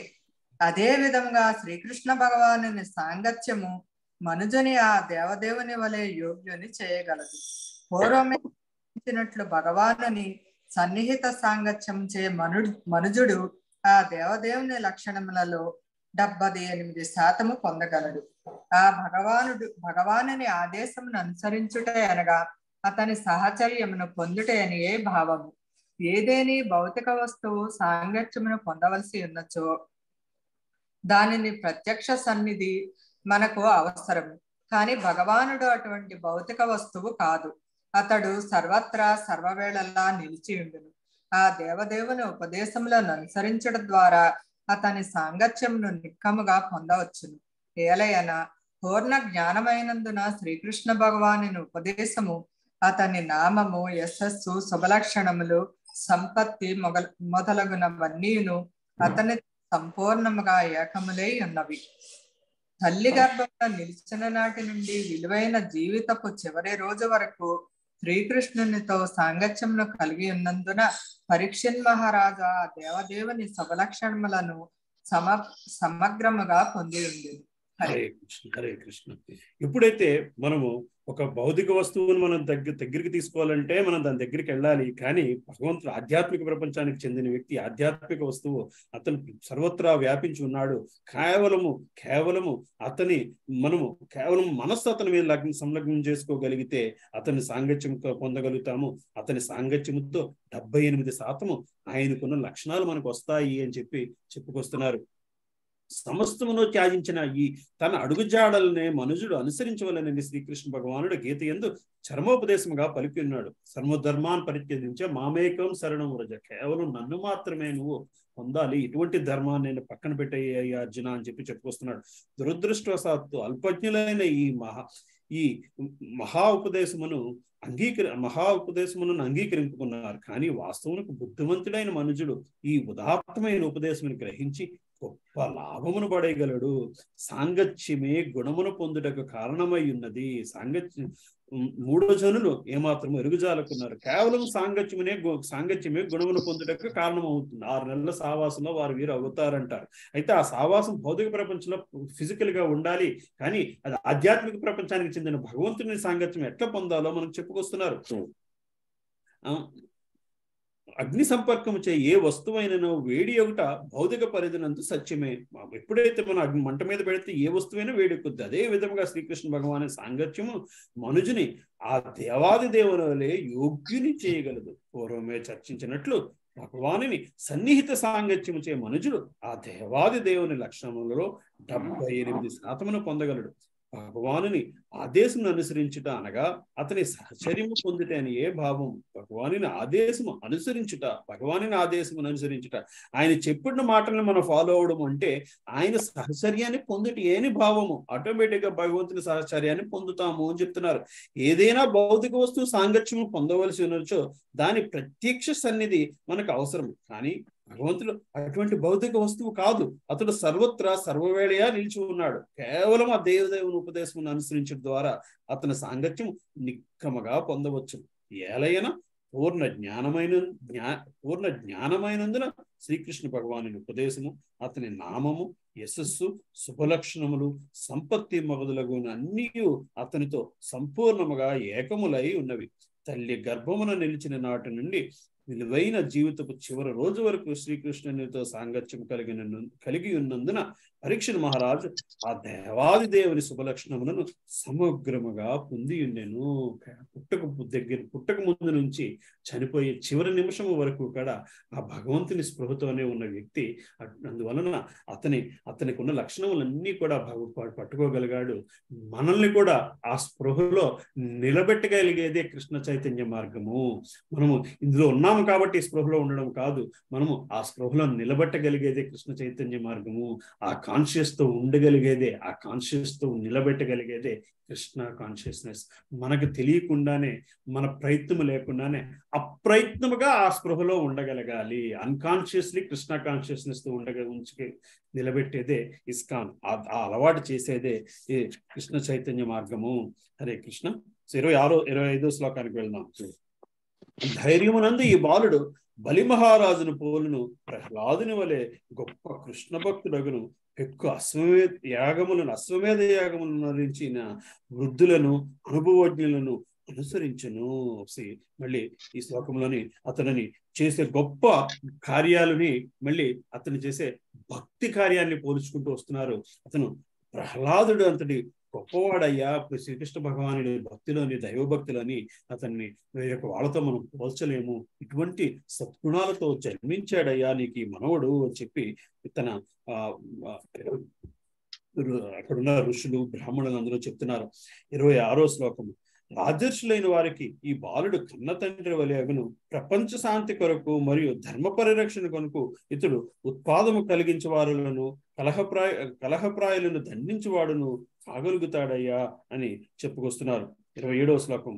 బ్రాహ్మణ బాలుడిచే పంపబడిన తక్షకుని కాటు ద్వారా సంభవింపమున్న తన మృత్యువార్తను విని ఇతడు ముక్త సంగుడై దేవాది దేవుడైన శ్రీకృష్ణ శరణను పొందును. అప్పుడు చెప్తున్నారు బ్రాహ్మణులు, ఇతను జీవిత చివరి నిమిషంలోని ఒక శాపం వలన మరింత భగవంతునికి దగ్గర అవుతాడు అని చెప్పి బ్రాహ్మణులు ఆ నిమిషమే చెప్తున్నారు. 28వ శ్లోకం. సరైన ఆత్మజ్ఞానమును గూర్చి గొప్ప తత్వవేత్త అయిన వ్యాససుతుని ప్రశ్నించి పిదప ఇతడు సమస్త భౌతిక సాంగత్యమును త్యజించి అభియత్వమును సాధిస్తాడయ్యా. ఇతను సుఖదేవ గోస్వామిని అనే వ్యక్తిని కలుస్తాడయ్యా. వ్యాస భగవాను పుత్రుడు అతడిని సాంగత్యమున ఇతడు కంప్లీట్ గా సమస్త భౌతిక సాంగత్యమును త్యజించగలిగే శక్తి, త్యజించగలిగే జ్ఞానాన్ని సంపాదించుకుని తను శరీరాన్ని వదిలేస్తాడయ్యా.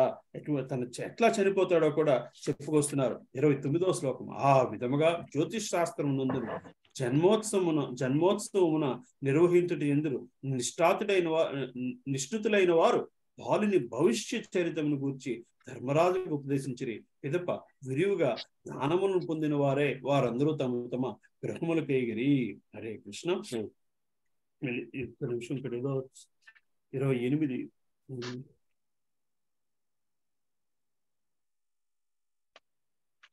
సో ఆ విధంగా ఇతను 28వ శ్లోకంలో చెప్పినట్టు సుఖదేవ గోస్వామిని కలయవడం వలన మనకి శ్రీమద్ భాగవతము వంటి గ్రంథము రాగలిగినది. ఇది సో ఆ శాపాన్ని కూడా అక్కడ ఏంటంటే పరీక్షిత్ మహారాజుకి శాపం వస్తుంది. శాపం వస్తే అతను ఎంత శక్తివంతుడైతే ఆ శాపాన్ని స్వీకరించాల్సిన అవసరం లేనంత శక్తివంతుడు. ఆ శాపాన్ని ఎందుకంటే అది నిజానికి చెప్పాల్సి వస్తే అక్కడ శాపించాల్సిన అంతటి శాపం తీసుకోవాల్సిన అవసరమూ లేదు. ఆ బాలుడు శపించిన దాన్ని అతను తిరిగి ఇచ్చేసే అంతటి శక్తి సంపన్నుడు అయినా సరే దాన్ని వరముగా మలుచుకోగలిగాడు. సరే, నేను జన్మించిన వాడు మరణించక తప్పదు, నేను దీనిని ఒక వరముగా స్వీకరించి నా చనిపో ముహూర్తము నిర్ణయించబడింది కాబట్టి ఈ నిమిషం నుంచి ఆ నిమిషము దాకా నేను ఎట్లా జీవించాలి, ఎటువంటి స్పృహతో జీవించాలి, అదంత సామాన్య విషయం కాదు. ఈ రోజు మనకి ఏదైనా అటువంటి చిన్న హెల్త్ ప్రాబ్లం వస్తే ఎలాగైనా బతికించండి అని ప్రాధేయపడుతూ ఉంటాము. ఎలాగైనా డాక్టర్ దగ్గరికి వెళ్ళి ఎంత ఖర్చు అయినా పర్వాలేదు, ఎలాగైనా బతికించండి.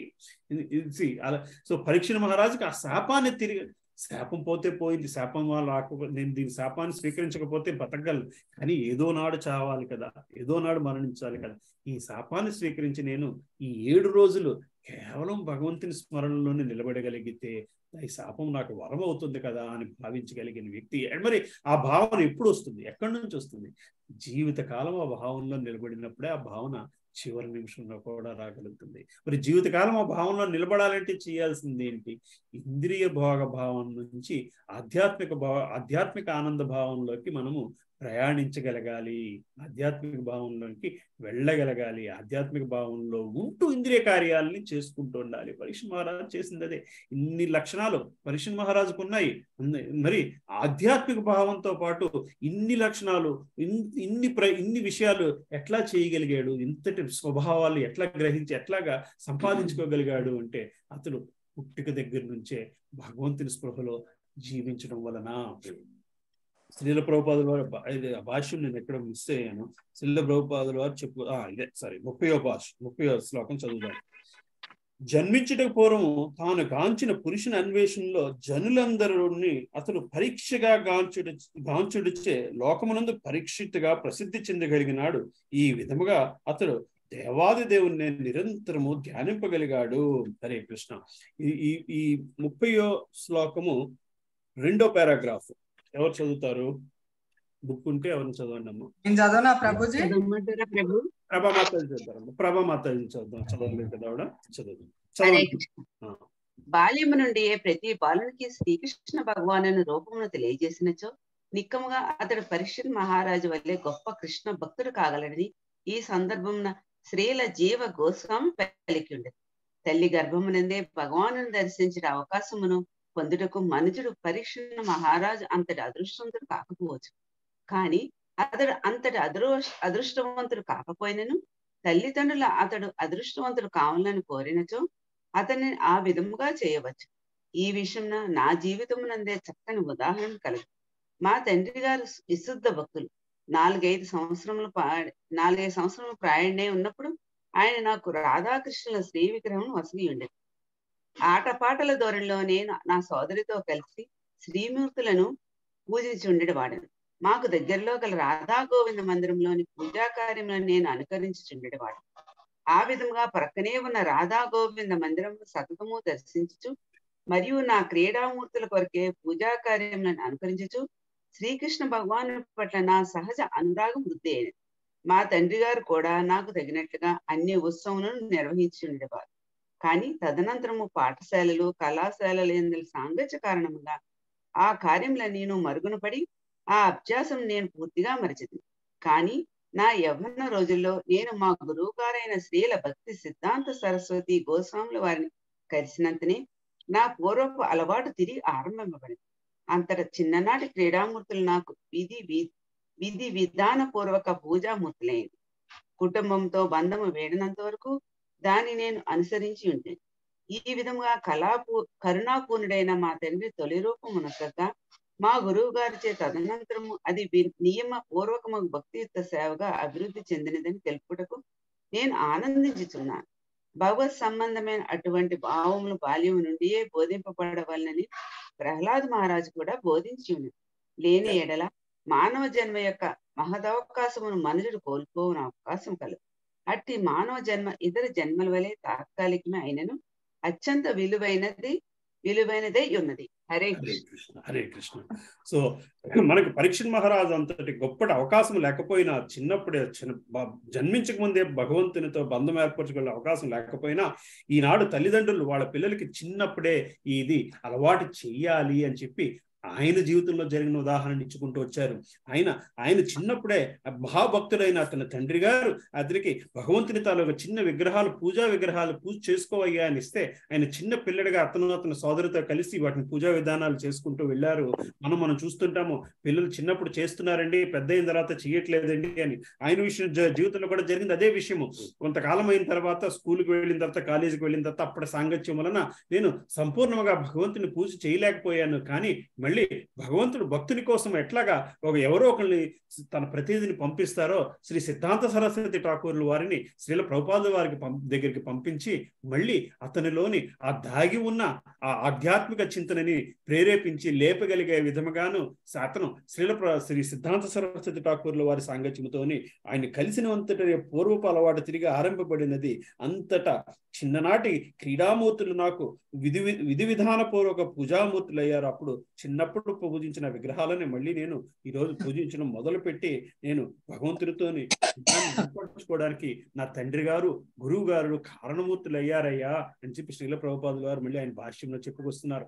మనం కూడా పిల్లలకి ఇట్లాంటి అలవాట్లు వాళ్ళు చిన్నప్పుడే మనం అలవాటు చేయగలిగితే అది జీవితకాలము నిలబడేలాగా భగవంతుడే చూసుకుంటాడు. కదమ్మా. లేని పక్షంలోనే లేని ఎడ మానవ జన్మ యొక్క మహదవకాశమును మనుషుడు కోల్పోయే అవకాశం కలదు.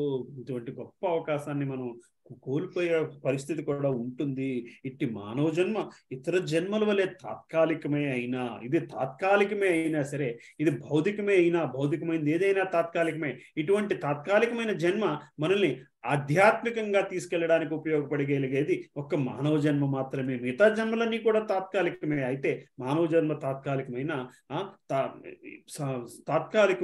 సరే ఆధ్యాత్మికంగా జన్మలో ఆధ్యాత్మిక జీవితం వైపు, ఆధ్యాత్మిక ప్రపంచం వైపు వెళ్ళడానికి ఉపయోగపడగలిగేది మానవ జన్మ మాత్రమే.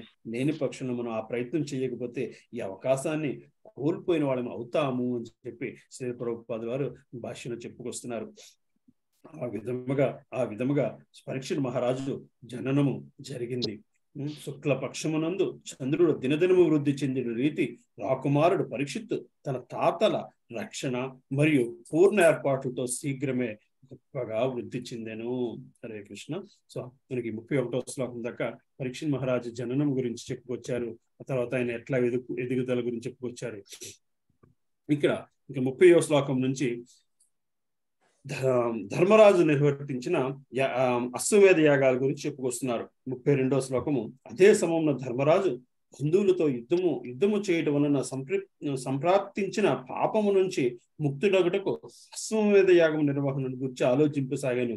కానీ శిస్తులు దండనారు రుసుములను అన్యముగా ధన నిలువలు లేకుండా చేట ధనప్రాప్తి గురించి అతడు విచారగ్రస్తుడైను. సో అశ్వమేధ యోగం చేయడానికి సరైన ధనము లేదే అని బాధపడుతున్న సమయంలోని శ్రీకృష్ణ భగవానుడు ఉపదేశిస్తున్నారు. ధర్మరాజు యొక్క హృదయాభిలాషను అవగతము చేసుకుని వారే అతని సోదరులు అచ్యుతుడైన శ్రీకృష్ణుచే ఉపదేశింపబడి ఉత్తర దిక్కు నుండి మరుత్తునిచే వదిలివేయబడిన ధనరాశులను సమృద్ధంగా కొని వచ్చరి. అప్పుడు అర్జునుడు వెళ్ళి ఉత్తర దిక్కులోని మరుత్తుడు అతను కొంత ధనరాశులను వదిలేస్తాడు. మరుత్తుడు ధనరాశులను వదిలేయడం అంటే మరుత్తుడు తను బంగారు శిఖరం ఉంటుంది, అక్కడ నుంచి ధనాన్ని తీసుకొచ్చి బ్రాహ్మణులకు ఇస్తాడు. బ్రాహ్మణులకు ఇస్తే వాళ్ళు మోయలేక మిగిలింది పడేస్తారు. మిగిలింది గుట్టలుగా పడి ఉంటుంది ఆ ధనము. అది గుట్టలుగా పడున్న బంగారం గుట్టలుగా పడున్న అక్కడున్న మనుషులు ఎవరు దాన్ని తీసుకోరు. తీసుకోవట్లేదు. ఎందుకంటే అది మాకు సంబంధించింది కాదు, అది మాకు ఇచ్చినది కాదు. అది దాన్ని అనుభవించేది మాకు అంతటి ఇది లేదు, అదృష్టము కానీ అంతటి అర్హత లేదు. అది బ్రాహ్మణులకు ఇచ్చినది, వాళ్ళు కావాల్సింది తీసుకువెళ్ళారు, వాళ్ళు తీసుకెళ్ళలేదు, వదిలేశారు. అటువంటిది అటువంటి ధనాన్ని తీసుకొస్తాడు అర్జునుడు. తీసుకొచ్చి ధర్మరాజు అశ్వమేధ యాగాన్ని చేయడానికి ఉపయోగిస్తాడు. అది మళ్ళీ ధర్మరాజు తీసుకుని ఆ ధనాన్ని తను సింహాసనంలో చేసుకోవడానికో లేదా ఆ ధనం నాది అన్న ఆనంద భావంలో ఉంటే అది మళ్ళీ భౌతిక ఆనందం అయిపోతుంది, ఇంద్రియానంద భావన అయిపోతుంది.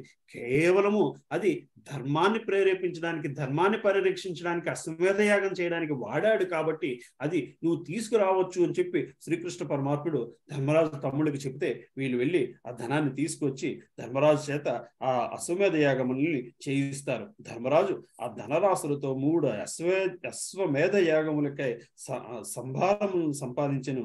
కురుక్షేత్ర యుద్ధనానంతరము మిగులు భీతవహుతుడైన అతడు ఆ విధముగా దేవాది దేవుడైన శ్రీకృష్ణుని సంతృప్తిపరిచెను.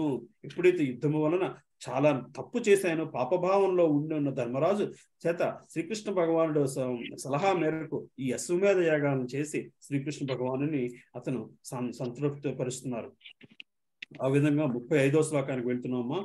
ధర్మరాజు యజ్ఞములకు ఆహ్వానింపబడిన పూర్ణ పురుషోత్తముడైన శ్రీకృష్ణ భగవానుడు ఆ యజ్ఞములను యోగ్యులైన బ్రాహ్మణులచే అనగా ద్విజులచే నిర్వహింపజేసను. అటు పిమ్మట బంధువుల ప్రియము కొరకు అచ్చటనే 9 మాసములు నివసించాను. ద్వారకు వెళ్ళిపోయిన శ్రీకృష్ణ పరమాత్ముడు మళ్ళీ ఈ అశ్వమేధ యాగముల కోసము వస్తాడు, అశ్వమేధ యాగం చేయిస్తున్నాడు అని చెప్తున్నారు. 36వ శ్లోకము. ఓ సౌనక తదుపరి దేవాది దేవుడైన శ్రీకృష్ణుడు ధర్మరాజు, ద్రౌపది, ఇతర బంధువుల నుండి విక్కోలు పొందిన వాడే అర్జునుడు మరియు ఇతర యదువంశీయుల గుడి ద్వారకాపురికి పయనమయ్యను. హరే కృష్ణ. శ్రీమద్ భాగవతమునందలి పరీక్షిత్ మహారాజు జననము అను ప్రథమ స్కందములోని 12వ అధ్యాయమునకు భక్తి వేదాంత భాష్యము సమాప్తము. హరే కృష్ణ. సో 36 శ్లోకాలు ఒక క్లాస్ లో కంప్లీట్ చేయడం కోసము కొంత ఫాస్ట్ గా వెళ్ళిన మాట నిజము. బట్ ఏమైనా క్వశ్చన్స్ ఉన్నాయి, ఏదైనా శ్లోకం గురించి మనం మళ్ళీ చర్చిద్దామంటే వెనక్కి వెళ్దాం. ఎంత స్పీడ్ గా చెప్పినా చాలా ఆనందకరంగా అద్భుతంగా అర్థమైందండి.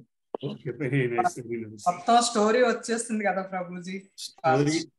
స్పీడ్గా వెళ్ళట్లేదండి, అవగాహన బాగా అయిందండి. చాలా బాగుంది ప్రభుజీ. గుడ్. ఇన్ని క్వశ్చన్స్ ఏమున్నాయమ్మా? ప్రభుజీ మాతాజీ క్షమించాలి, తెలుగులో క్లాస్ చెప్పడం జరిగింది ఇవాళ. I know Sunil Sachdev Prabhu and few people have had the problem of following, but I thought we should do one class in Telugu, so that's why we did it in Telugu. Hare Krishna. If you want, Hare Krishna Prabhuji, Dandat Pranam. Repeat it in English next week. కావాలంటే English లో repeat చేద్దాం next week. Hare Krishna ప్రభు, దండవత్ ప్రణామం. చాలా బాగుంది ప్రభు, very very nice ప్రభు, చాలా releasing ఉంది ప్రభు. Comments ఒక question ఉంది ప్రభు నాకు. చెప్పండి. అంటే అంత పర్పట్లో ఇంకా డీటెయిల్ గా చేశారో చూడలేదు ప్రభు ఇంకా నేను. పరీక్షిత్ మహారాజు చాలా మహాభక్తుడు ప్రభు. అయితే ఆయనకి 4 చేతులతో దర్శనమిస్తారు. ఏదైనా అంటే ఆయన కూడా మహాభక్తుడు, అంటే పాండవులకు మాత్రం ఇప్పుడు 2 చేతులతోనే దర్శనం ఇచ్చారు. సో ఏదైనా మనకి మెసేజ్ ఇద్దాం అనుకుంటున్నారా, లేకపోతే ఆయన పూర్వజన్మలో ఏదైనా ఆ భావంలో ఉన్నారా? లేదు లేదు. సో నాకు తెలిసిన సమాధానం నేను చెప్తాను. మనకి భగవద్గీతలోని విరాట్ రూపం ఇదేంటి విశ్వరూపం తర్వాత అర్జునుడికి కూడా విష్ణు రూపం దర్శనమిస్తాడు. చతుర్భుజ దర్శనం ఇచ్చిన తర్వాత అప్పుడు నేను చూడలేకపోతున్నాను నీ విష్ణు రూపాన్ని అంటే, అప్పుడు విష్ణు రూపంలో దర్శనం ఇచ్చిన తర్వాత నువ్వు నా మిత్రుడు నా ద్విభుజం రూపంతోనే నాకు దర్శనం ఇయ్యి అంటే, అప్పుడు మళ్ళీ కృష్ణ పరమాత్మ రూపంలోకి వస్తాడు. అది పాత దీనికి అని అనుకోకుండాను కార్యనిర్వహణ విష్ణు రూపం, కార్యనిర్వహణ విష్ణుతత్వం, భౌతిక కార్యనిర్వహణ విష్ణుతత్వం, దాన్ని సంబంధించి ఆ విష్ణు రూపాన్ని మనకు చూపెడుతున్నారు. అదే భాష ఆయన ఒక కార్యం చేశారు, రక్షించడం అనే కార్యాన్ని చేశారు కాబట్టి దేవకి వసుదేవులు కూడా విష్ణు రూపాన్ని ఇస్తారు. దేవకి వసుదేవులు కూడా విష్ణు రూపాన్ని ఇస్తారు. నేనే ఆ దేవాది అంటే మనకు తెలిసిన విష్ణు రూపము, ఆ విష్ణు రూపము నేను ఒకటే అని మనకు చెప్పడం కోసం ఆ విష్ణు రూపంతో దేవకి వసుదేవులకు కూడా విష్ణు రూపంతో మనకి దర్శనం ఇవ్వడం జరుగుతుంది. Right. Did it answer Prabhu? I don't know. No, yes ప్రభు. అంటే మీరు ఏమంటున్నారంటే ఇది ఒక కార్యం చేశారు, రక్షించడం అనేది కార్యం, భౌతిక కార్యమా అనుకోవచ్చు. ఎందుకంటే అది వచ్చింది కదా, బ్రహ్మాస్త్రం అనేది కూడా వచ్చింది కాబట్టి, అది కూడా చంపడానికి ప్రయత్నిస్తుంది కాబట్టి భౌతిక కార్యం కాబట్టి మీరు 4 చేతులతో వచ్చారు అని చెప్తున్నారు అనమాట. దట్టు ఏంటంటే 2 చేతులు 4 చేతులు ఆయనతో ఆయన రూపం అని కూడా ఇండైరెక్ట్ గా చెప్పడానికి కూడా చెప్పారు. పాయింట్. ఎగ్జాక్ట్లీ. Thank you. మీరు డాక్టర్ ఇంటికి వెళ్ళారు అనుకోండి, డాక్టర్ ఇంటికి వెళ్ళినా మీరు పేషెంట్ చూడడానికి స్టెత్ పెట్టుకుని వస్తారు. ఇంట్లో అయినా అట్లాగా.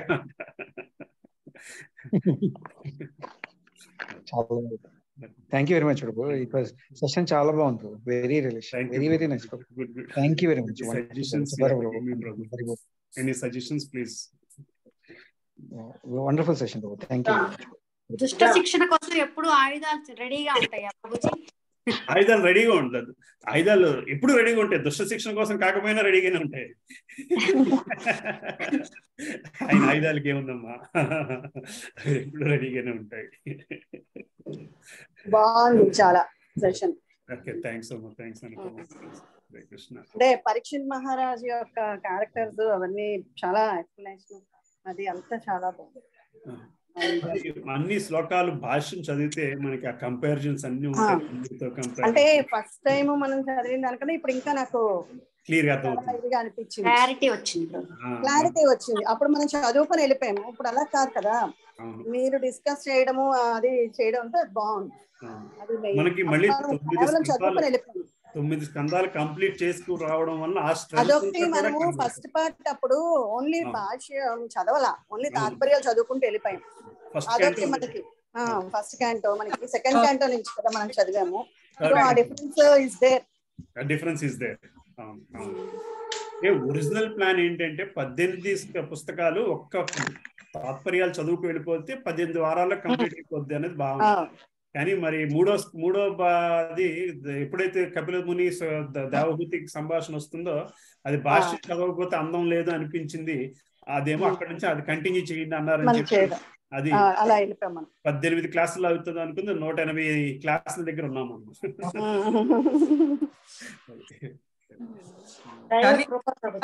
భగవంతుడు కృపతోనే పుట్టాడు కదా, అంత రక్షించిన ఆయన మరి అంత తక్కువ ఆయుష్ ఎందుకు ఇచ్చాడు? తక్కువ ఆయుష్ ఏమి లేదమ్మా, తక్కువ ఆయుష్ ఏమి లేదు, తక్కువ ఆయుష్ ఏమి ఇవ్వలేదు. పరీక్ష మహారాజ్కి తక్కువ ఆయుష్ ఏమి ఇవ్వలేదు. ఆయుష్ ఏదో నిమిషం ఆయుష్ తీరిపోవాలి, ఏదో నిమిషం ఆయుష్ తీరిపోవాలి. ఎన్ని సంవత్సరాలు పరీక్ష మహారాజు పరిపాలించాడు అంటే మనం చూడాలి నెంబర్స్. ఇక్కడ తక్కువ ఆయుష్ అనుకోవడానికి వీళ్ళే. అమ్మా ఒక విషయం చెప్తున్నామ్మా, తక్కువ ఆయుష్ అన్నది శాపం అనుకోవడానికి వీల్లేదు.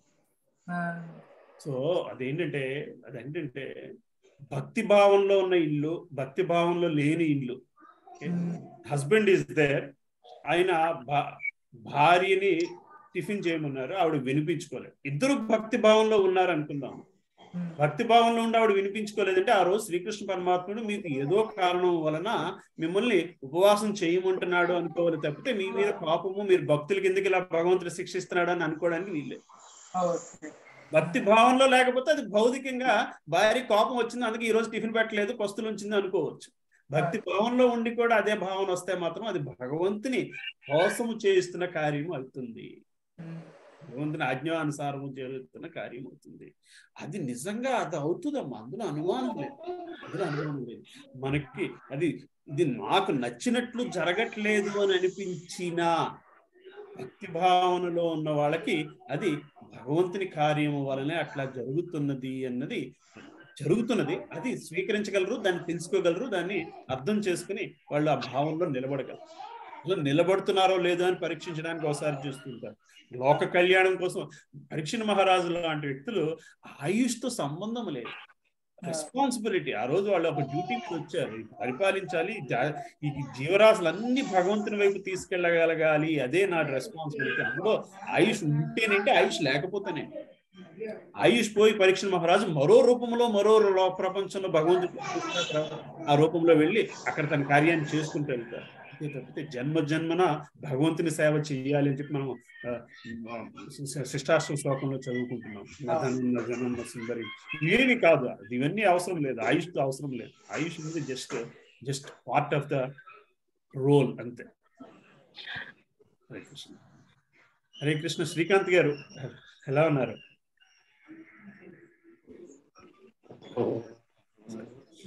మ్యూట్ లో ఉన్న శ్రీకాంత్ గారు క్లాస్ లో ఉంటే ఒకసారి అన్మ్యూట్ చేసుకోండి. మా ఫ్రెండ్ ఆయన యుఎస్ నుంచి లాగిన్ అయ్యారమ్మా. శ్రీనివాస్ ప్రభు ఎలా? బాగుంది ప్రభుజీ, బాగుంది. హరే కృష్ణ ప్రభుజీ, బాగుంది సార్. నేను నైట్ చదివాను ప్రభుజీ, మీరు చెప్పిన చాలా ఎక్స్ప్లెయిన్ అయిపోయింది. ఏదంటే మొత్తం చదివారా 12వ అధ్యాయము? నైట్ ఒకసారి చదివాను ప్రిపరేషన్ గా. దాన్ని చదివిన దానికి మీరు చెప్పిన దానికి చాలా డిఫరెన్స్, చాలా క్వశ్చన్స్ క్లారిఫై అయ్యాయి. ఒక్కొక్క క్వశ్చన్ ప్రభుజీ, ఈ శుభముహూర్తం అని చెప్పారు కదా మా పరిస్థితి మహారాజు, ఇప్పుడు కృష్ణుడు కూడా అష్టమి రోజు పుట్టారు కదా, కొంతమంది అష్టమి శుభముహూర్తం కాదంటారు, దానికి ఏమన్నా రీజనింగ్ ఉందా? అష్టమి శుభముహూర్తం కాదు అనడానికి కృష్ణుడు అష్టమి నాడు పుట్టుంటాడు.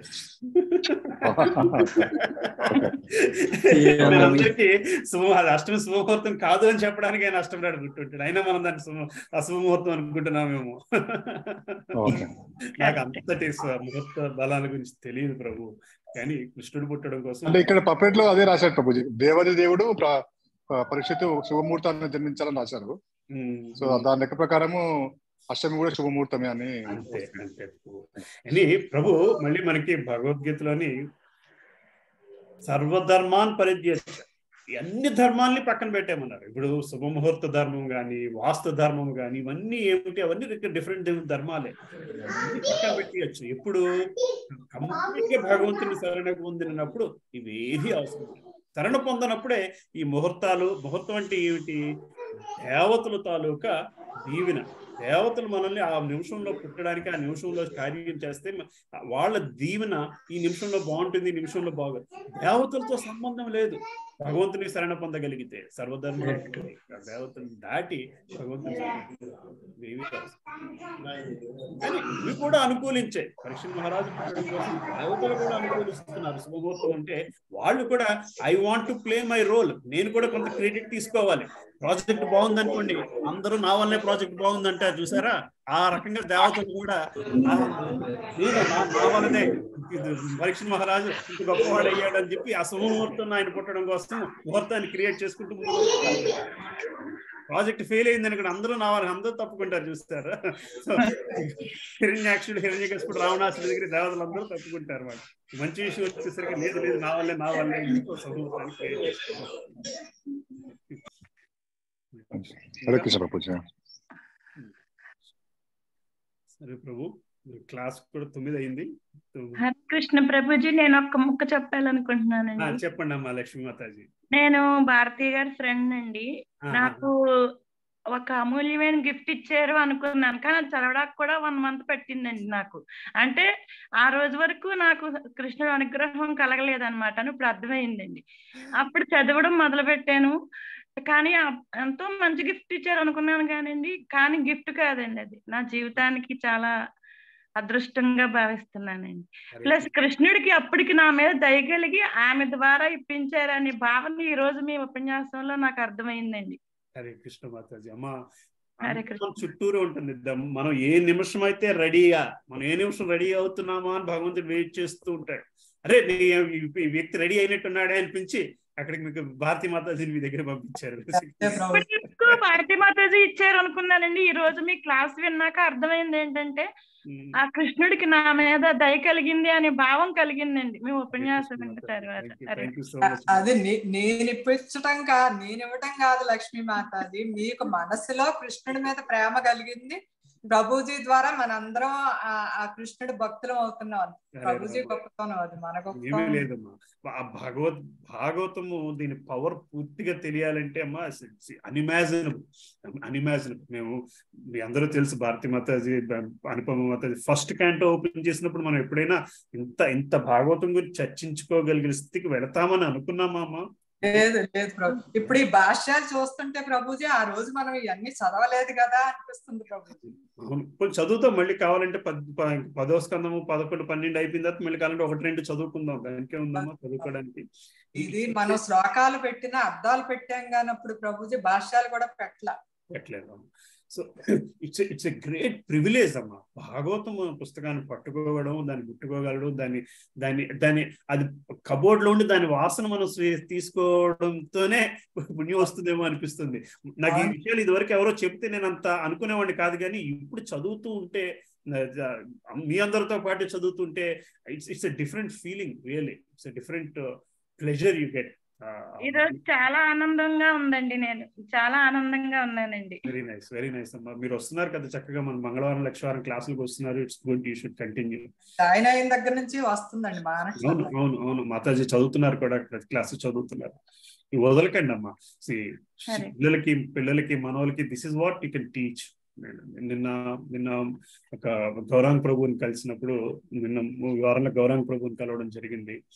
మా పిల్లల్ని ప్రభు, ఆయన ఐఐటీలో చదువుకొచ్చారు. పిల్లల్ని ప్రభు వీళ్ళని ఐఐటియన్స్ చేయాలా, మీ ఉద్దేశం ఏంటంటే ఏం చేసినా పర్వాలేదు, కృష్ణ భక్తి భావన చేయలేకపోతే ఏం చేసినా అనవసరం.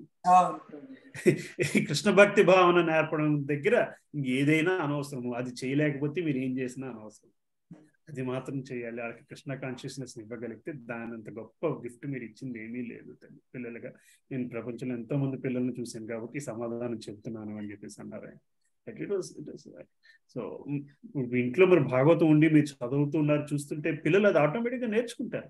ఈ రోజు నేర్చుకోకపోయినా, అరే పలానా రోజు మా అమ్మమ్మ మా నాయనమ్మ ఇదే పుస్తకం చదివారు అని చెప్పి వాళ్ళు ఎదిగిన తర్వాత వాళ్ళకి ఆ పుస్తకం కనబడినప్పుడు ఆటోమేటిక్గా ప్రేమ వస్తుంది, దాని మీద చదవడం మొదలు పెడతారు. అందుకోసం ఈ పుస్తకాలు ఇళ్లలో ఉండాలి. చదివిన కనీసం పేపర్ వెయిట్ కింద వాడుకున్నా సరే ఈ పుస్తకం దాని ప్రభావం ఇంట్లో చూపెడుతుంది. రైట్ బాలామణి మాతాజీ, కరెక్టేనమ్మా. కానీ మీ సేవ మాత్రం అమోఘం ప్రభు. ఏమి లేదమ్మా, భలేవారే. సేవ చేసి ఇంతమంది భక్తుల్ని తయారు చేస్తున్నారంటే భగవంతుడు మీకు అది ఒక వరమే. అలాంటి వాళ్ళు అంత సేవ చేయలేం కదా ప్రభు. అరే భలేవారమ్మా, మీరు చేస్తున్న సర్వీస్ మీరు చేస్తున్నారు కదా, ఎంతమంది పుస్తకాలు పంచిపెట్టారు ఈ సంవత్సరం. అది వేరు ప్రభుజీ, అది పెద్ద సేవ అని అనుకోవట్లేదు. ఎన్ని భగవద్గీతలు భాగవతాలు పంచిపెట్టారు ఈ సంవత్సరం. టైము కుటుంబానికి చేస్తున్నారు, మాకు చేస్తున్నారు, ఎక్కడ భక్తులున్నా అక్కడికి వెళ్ళిపోతున్నారు, గోసేవ చేస్తున్నారు. ఇందులో మేము ఎన్నో అంతా మా శిక్షా గురువు గారు లీలానంద ప్రభుజీ వారు మా పైన చూపించిన కరుణ, అంతే. మా పైన చూపించిన మెర్సీ అది. హరే కృష్ణ. హరే కృష్ణ ప్రభుజీ. హరే కృష్ణ. Wonderful class Prabhuji. ఎప్పట్లాగా చక్కటి క్లాస్, చాలా బాగుంది ప్రభుజీ. ఓ పని చేద్దాం, మీరు ఒక్కొక్కళ్ళు ఒక్కొక్క స్కందం పట్టుకుని ప్రయాణిద్దాము, ట్రైన్ లో ఒక్కొక్కటి చదువుకుందాం. మీరు చెప్పండి ఏ స్కందాలు కావాలో. భారతీ మాతాజీ మీరు బుక్, నేను బుక్, సరస్వతి మాతాజీ బుక్, అలాగా ఒక్కొక్క వాల్యూమ్ తెచ్చుకుందాము, ట్రైన్ లో కూర్చొని చదువుకుందాం. ఫస్ట్ ది మాత్రం చదువుదాం ప్రభుజీ. ఫస్ట్ భాష్యాలు చదవలేదు కాబట్టి ఫస్ట్ స్కందం నేను పట్టుకొస్తా ప్రభుజీ. సరే, మీరు ఫస్ట్ స్కందం పట్టురండి, అదే పట్టుకుని ట్రైన్ లో చదువుకుందాం. Just waiting to meet you all. మిమ్మల్ని అందరినీ బుధవారం ట్రైన్ లో కలవడం కోసం. సరేనమ్మా. ప్రభుజీ ప్రయాణం 24 hours అమ్మా. 24 hours. 5 o'clock ఎక్కుతాం, 5 o'clock దిగుతాం. సరేనమ్మా, class ఆపుదామా? Praveen Prabhu, Hare Krishna. లీలాంద Prabhu, Hare Krishna Prabhuji, లీలాంద Prabhu, Hare Krishna Prabhuji. Hare Krishna Prabhuji. Hare Krishna, Hare Rama. Hare Krishna Prabhuji. Hare Krishna, Jannath. Thank you, Prabhuji. Thank you very much for the wonderful lecture and class today. Hare Krishna. Hare Krishna. Shakal Prabhuji, Kripasni, Vedana, Vaishnavi, Anta Koti Vaishnavi, Srila Prabhupada. Thank you. Prabhuji.